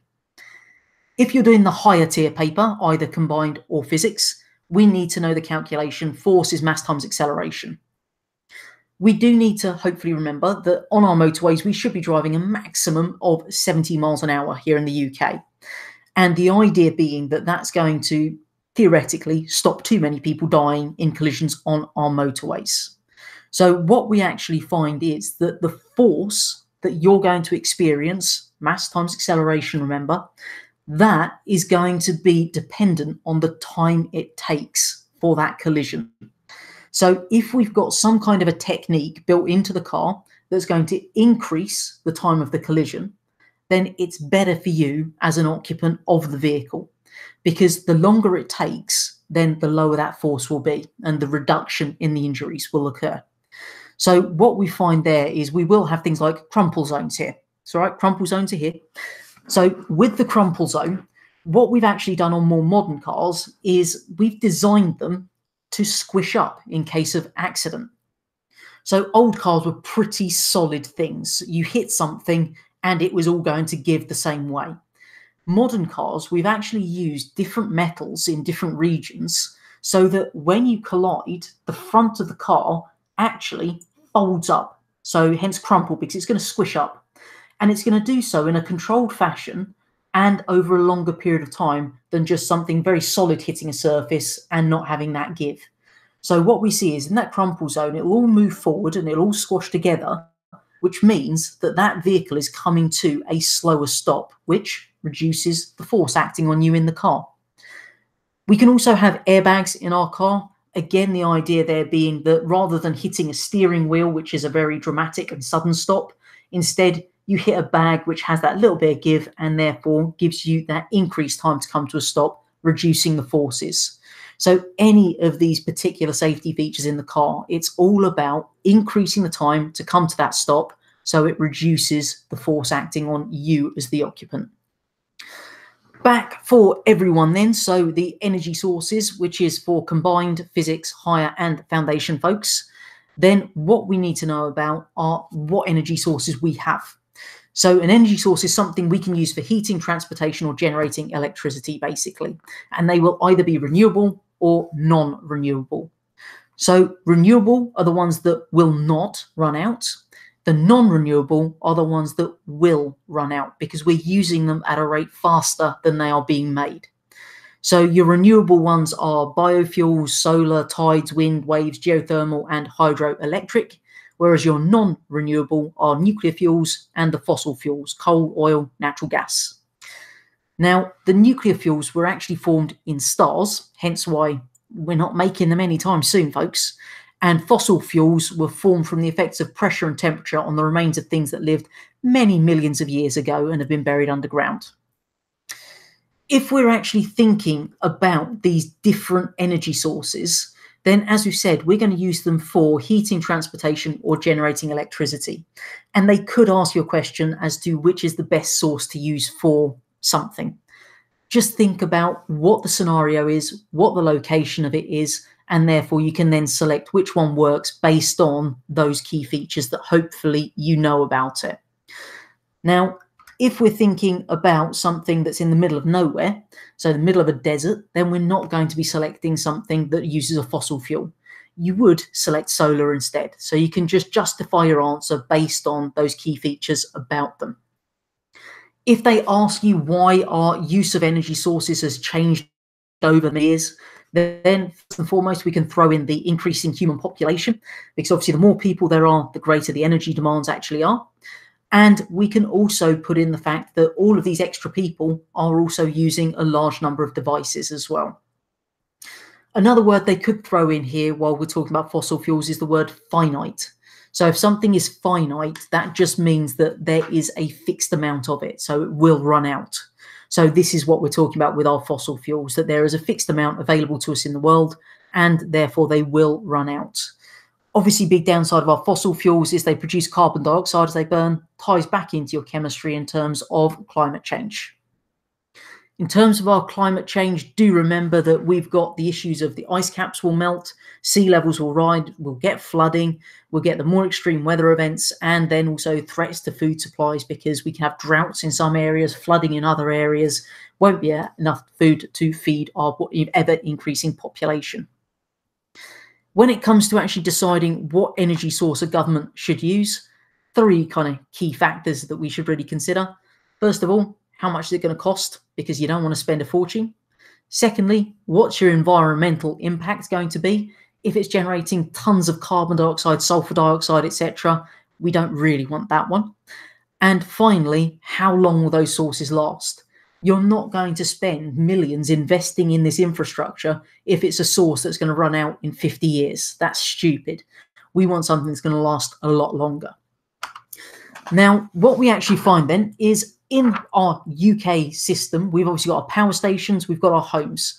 You don't have a power station in your back garden. Yeah, well, in most cases anyway. So what we need to do is then transport that electricity from the power station to your homes through the national grid. So the national grid is that series of power stations, pylons and cables that transmits electricity right the way across the country. Now, when we're looking at the national grid, we've got our power station over here where we actually generate the electricity. It then goes into our little transformer, which is a step up transformer, because we're going to increase our voltage. So it can then be transmitted through the grid network at a high voltage to reduce the energy losses. When it gets to where we need it to be, it goes into a step down transformer. We decrease the voltage to the safe levels for use in our homes. One point that we need to bear in mind is that if they ask you why we increase the voltage for transmission through the national grid, then don't say that it prevents energy loss. You just need to talk about the fact it reduces the energy losses. So if you say that there will be no energy loss, you're not getting the mark. If you say it reduces energy losses, you will get the mark. Transformers is our next fun little bit. I know you all love transformers so much. So transformers are the things that are going to change the voltage or the potential difference to reduce that heating effect. So step up, increase, step down, decrease it. And it's this thing. So we've got the iron core here. We've then got the primary coil and the secondary coil. So we've got a coil of wire wrapped around one side and a coil of wire wrapped around the other side. Now, what we actually find if you're doing the physics higher tier, only for you guys now, then what we're talking about as the point of this is to actually reduce the energy loss to the surroundings. Because if wires heat up as a result of resistance, then we're generating heat, which is then going to be transferred to the surroundings. And as a result of that, less electricity makes it to your home. That's not great, because that means we have to burn more fossil fuels, more pollution, etc. So the amount of heating that we actually get is dependent on 2 things, the current and the resistance. So the more energy we lose in transmission, the more fossil fuels we burn, the more climate change we're then going to bring on, and the less energy we're actually going to have reaching our homes initially.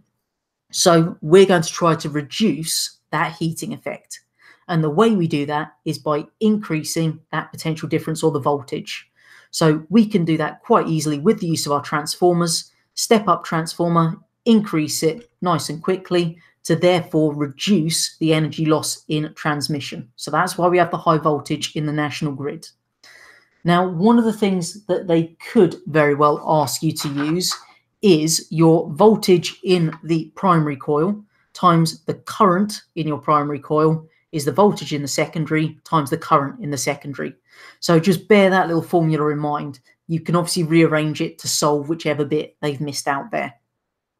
Still, for the higher physics folks only, then you could be asked to do some calculations on this, so that when we're actually looking at this current being induced in the wires and they're heating up, we're transferring that energy to thermal store of the surroundings. So they could ask you to compare the 2 different potential differences and therefore select which one is better.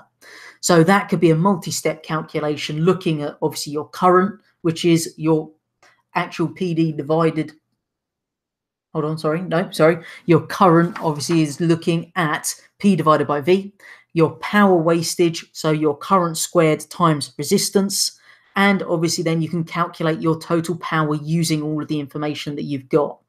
I'm hoping they're not going to be that mean, but we never know. The last bit, I believe, for the combined science, folks, if my memory serves, is about mains electricity. So mains electricity, hopefully we know in the UK, has a voltage of 230 volts.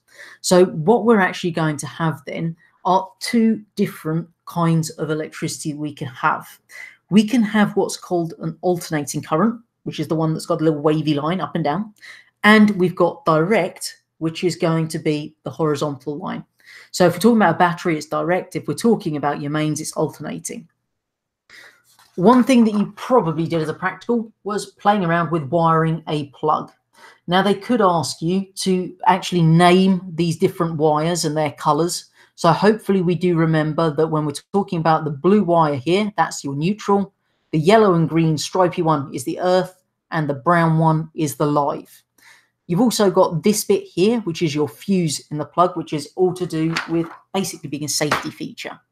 So what we find in terms of our plugs then is when we've actually got this all wired up correctly, then the live and the neutral wire make a complete circuit with your appliance, and the earth wire is connected to earth.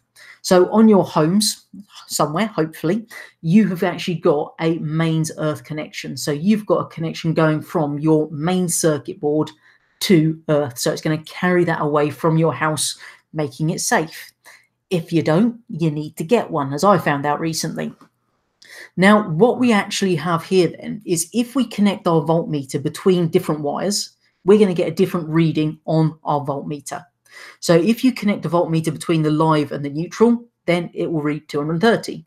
If you connect between the live and the earth, 230. If you connect between the neutral and the earth, then what we have is 0.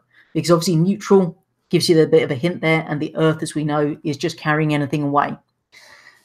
For our safety features then, we don't want a scenario where your live wire, which is obviously carrying that 230 volts, can touch a metal casing which you can touch. That just leads to sudden death due to electrocution. So what we actually find then is if that live wire comes loose and touches a metal case, that's a danger.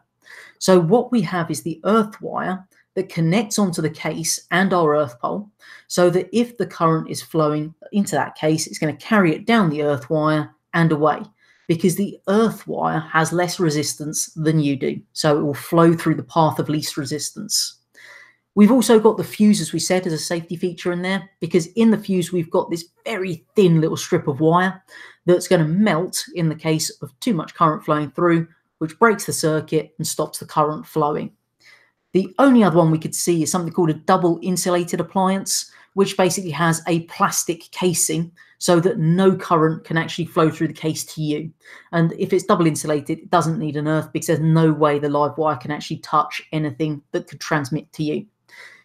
If you're doing combined science, you are now done, because the last bit is only for those of you doing GCSE physics, where we're going into space and looking at the structure of the Earth.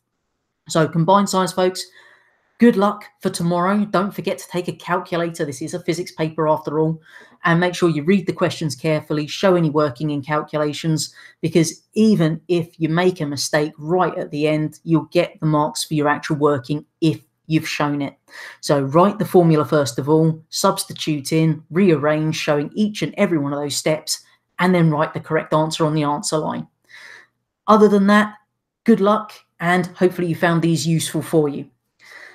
GCSE physics, folks, then, on to the Big Bang. So, quick history of the universe, first of all.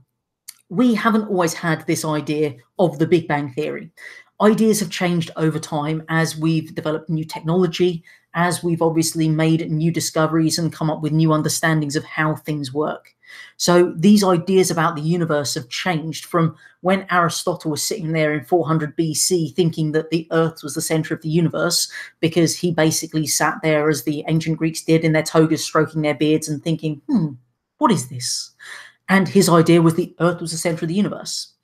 They didn't have telescopes. They didn't have all this other understanding. Since then, we've obviously come up with a lot more. We've made more observations. We've recorded a lot more things. And then we've come up with creative ideas to explain these observations, which is where we actually come up with the Big Bang.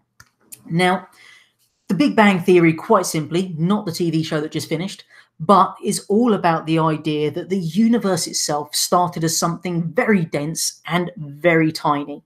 When I say tiny, I mean smaller than an atom. So really, really tiny is where we're starting.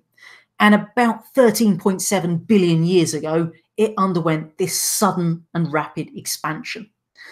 That's what we mean by the Big Bang. Okay, so we're starting off from something incredibly tiny and dense, and all of a sudden, universe.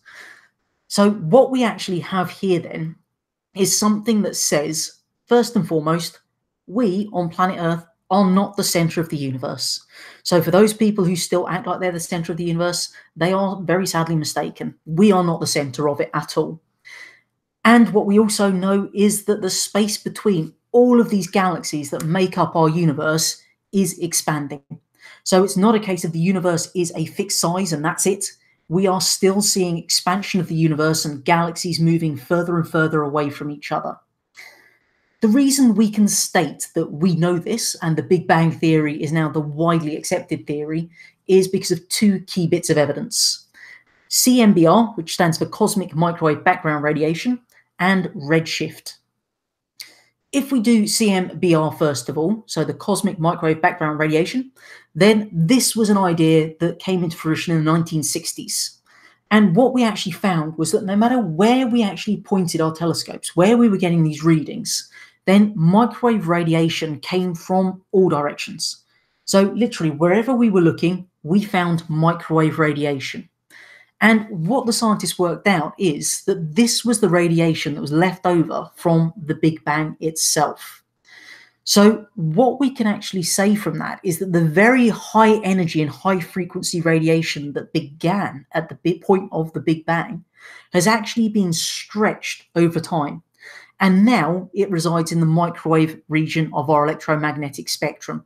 So what we see is where we had that really high frequency, then it's stretched it. So the wavelength has obviously got longer. And as we know, the electromagnetic spectrum is just looking at the different wavelengths. And therefore, it's now in the microwave region. So that's our first bit of evidence.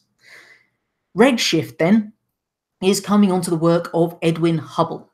So what we actually find is that we can measure the speed of galaxies using the absorption spectrum of the light they're emitting. And that's what Hubble did.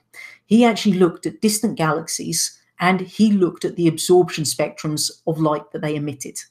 So from that, what they were going to do is have a look and see what was happening. What wavelengths were we actually getting? Now, when a light source is moving away from us, then the wavelength of the light it emits is increasing. So it's moving into the red end of our spectrum because red light has a wavelength of up to 700 nanometers.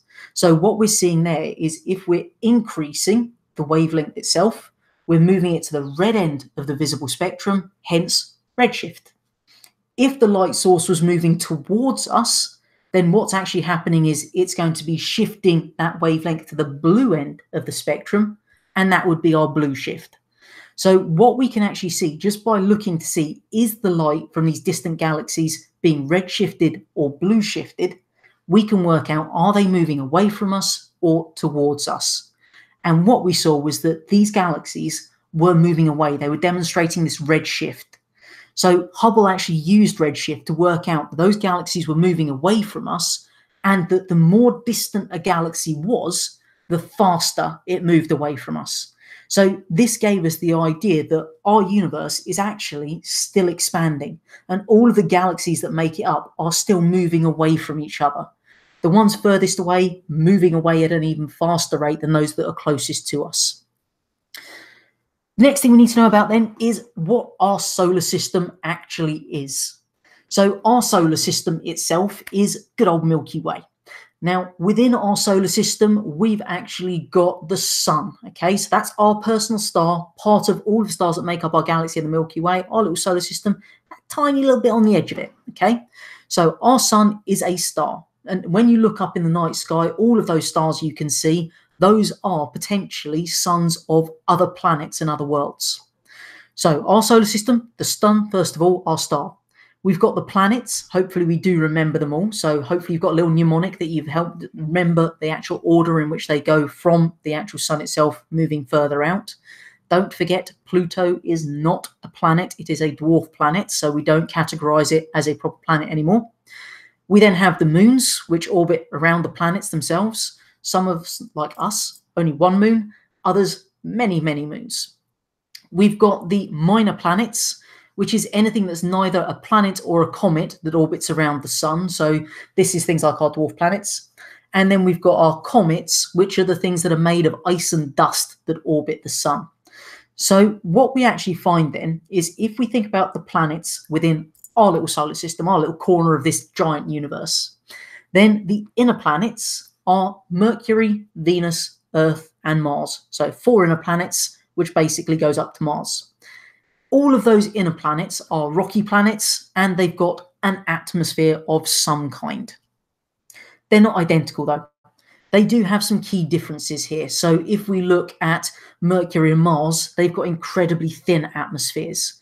If we look at Venus, then that one has an atmosphere that's pretty much carbon dioxide, and it's not like rain that's falling is like our rain. It's pretty much raining sulfuric acid on you. So not particularly hospitable for life.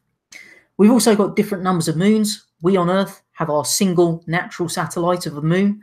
Mars has 2, Mercury and Venus just have no moons, bless them. We then move to the outer planets, so Jupiter, Saturn, Uranus, and Neptune.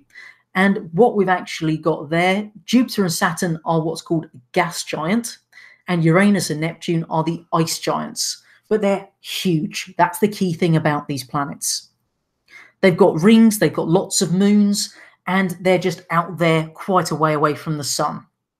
Now, what we also have to consider is something called the asteroid belt. So the asteroid belt is located between Mars and Jupiter. Now, if we're talking about an asteroid, that's a piece of rock that's left over from the formation of our solar system. So what we actually had at the beginning were all these bits of rock that due to gravity were pulled together and eventually formed the planets as we know them. Between Mars and Jupiter, though, we did not get another planet. And the reason for that is that the actual gravitational pull of Jupiter, particularly because it is so vast, was actually pulling those bits away. So it prevented those asteroids coming together to form another planet. So we've got this belt, this big band of all of these bits of rock left over from the formation of the solar system. We also need to know about how the sun formed.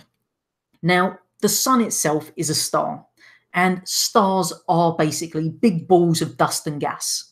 So what we actually had originally was this huge cloud of dust and gas that was pulled together by gravity. So gravity between all those little bits of dust and gas, pulling them closer and closer together. And as they got closer together, then the core of this gets really hot. So eventually these particles are moving fast enough due to the increasing temperatures to get nuclear fusion. If you remember what we said when we're looking at fusion, then in order for those things to come together and join, then it needs to be hot enough and have high enough pressure. So we got a really hot core and fusion begins. What we then find is as a result of all of this fusion, we end up with a balance between the gravity pulling particles inwards, and as we're getting these hot gases, they start to expand, because as you increase the temperature, then we get expansion occurring. So the hot gases are pushing outwards, gravity's pulling inwards, and we get to this point where it's this lovely little balance between those two, and we sit in this nice stable part of our star's life. And lucky for us, that's where our sun actually is currently. It's in the stable part of its existence. Now, we do need to know the full life cycle of stars. So the formation, first of all, is the same. Whether it's a little star, whether it's a big star, formation is identical for both. So we start off with our huge cloud of gas, which is mainly hydrogen, called a nebula, and that's the bit that's pulled together by gravity. So step one, nebula. Once we've actually got that nebula being pulled together by gravity, we get that large ball of gas forming at the center.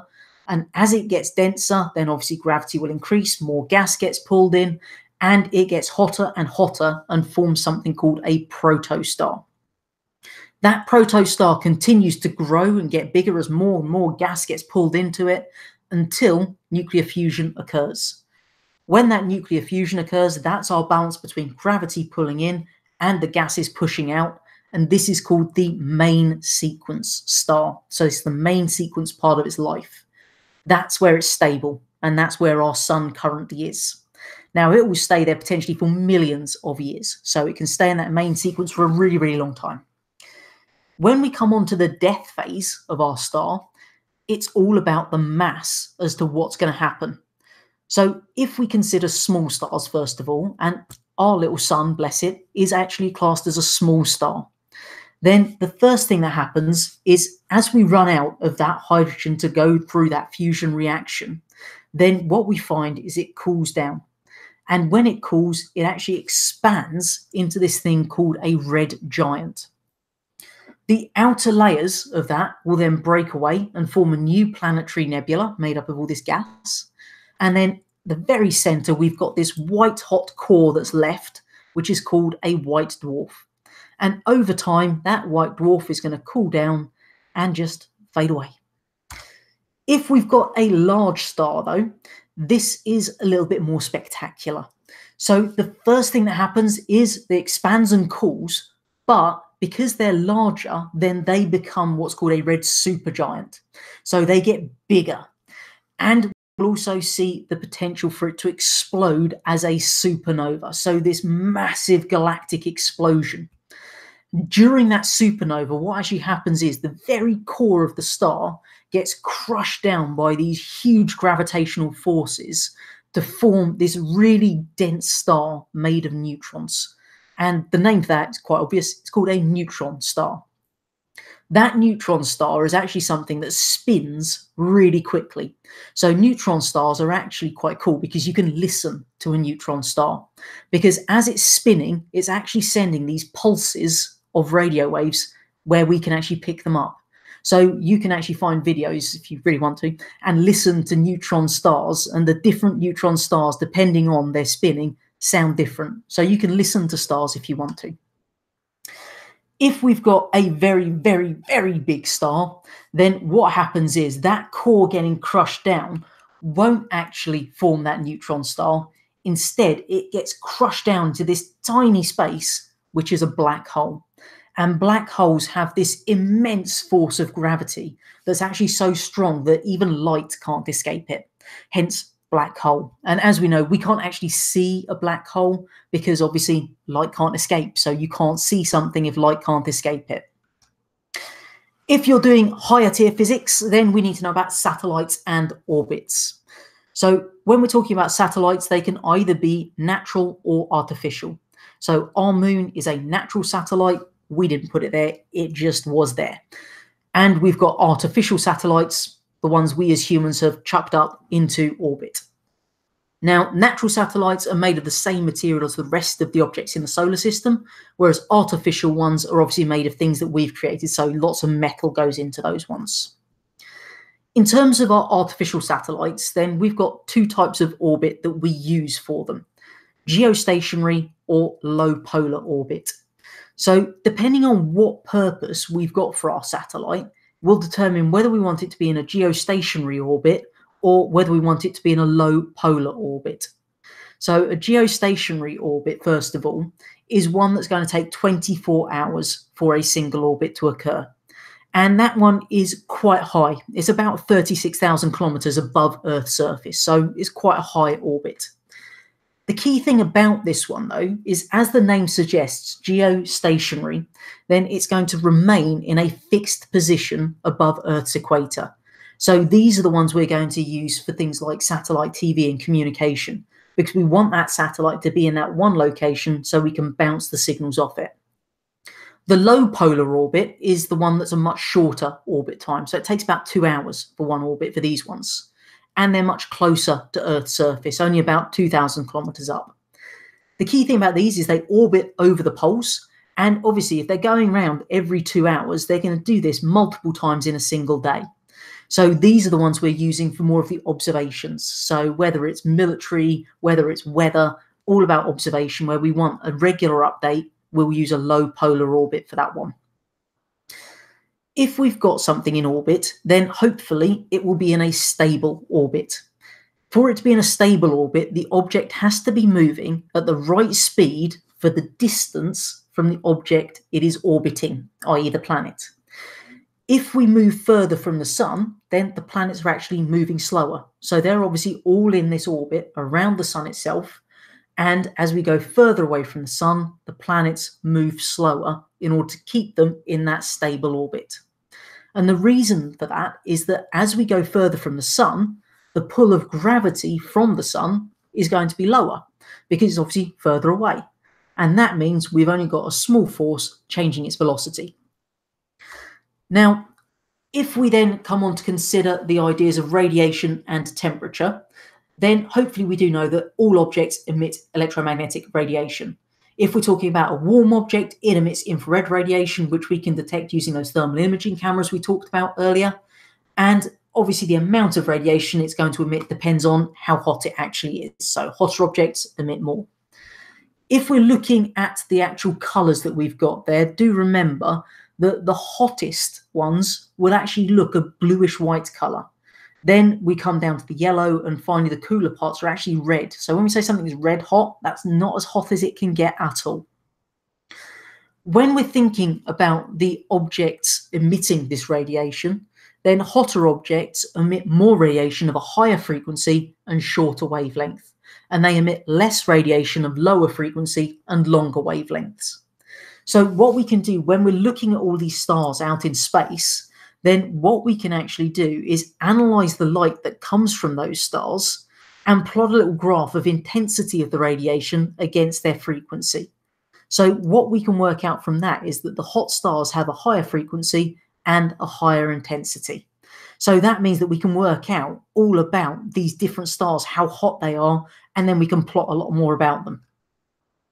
If we've got an object emitting the same amount of radiation as it's absorbing, then its temperature remains constant, won't change. If we've got an object that is going to be emitting more radiation than it absorbs, it cools down. And if it's absorbing more radiation than it's emitting, then it will obviously heat up. So just think about radiation in terms of changing the temperature there. That obviously ties in nicely with when we're thinking about the temperature here on Earth. And again, we've got a bit of an overlap with chemistry here.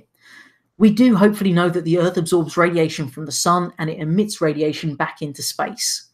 But our atmosphere is all about keeping some of that within Earth's atmosphere to keep us at the temperature that allows life to exist. A certain amount of the actual atmosphere is going to reflect radiation back down to the Earth itself, and how much of that is going to be dependent on what the atmosphere is made of. So if we've got lots of greenhouse gases, so a higher concentration of greenhouse gases means that we're going to have more radiation being reflected back to Earth's surface. Hence, we get our climate change and the enhanced greenhouse effect as we looked at in chemistry. The very, very last thing that we need to do just for the higher tier physics folks is the structure of the Earth. So hopefully we know this bit. If you do geography, you certainly should. So we've got our four main areas, our divisions of the Earth. The outermost bit is the crust. Then we've got the mantle, the outer core, and the inner core. So the four actual divisions of the Earth itself. Now, we haven't actually worked this out by getting a big old drill, drilling down and going, oh, look, that's this. Because we can't do that. First of all, it's way too deep.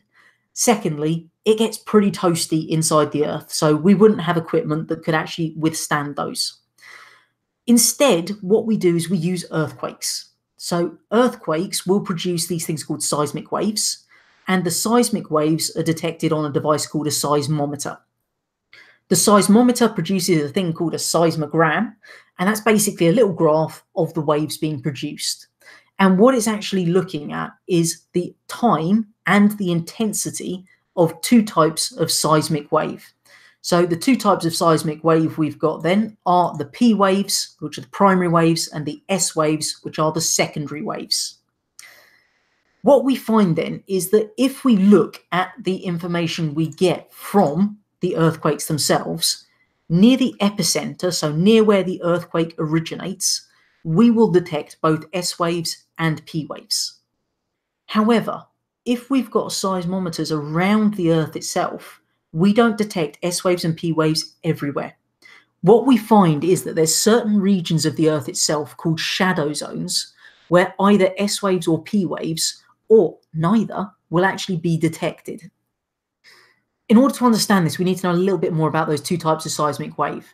So P waves, first of all, the primary, these are longitudinal waves, and they are able to travel through solids and liquids.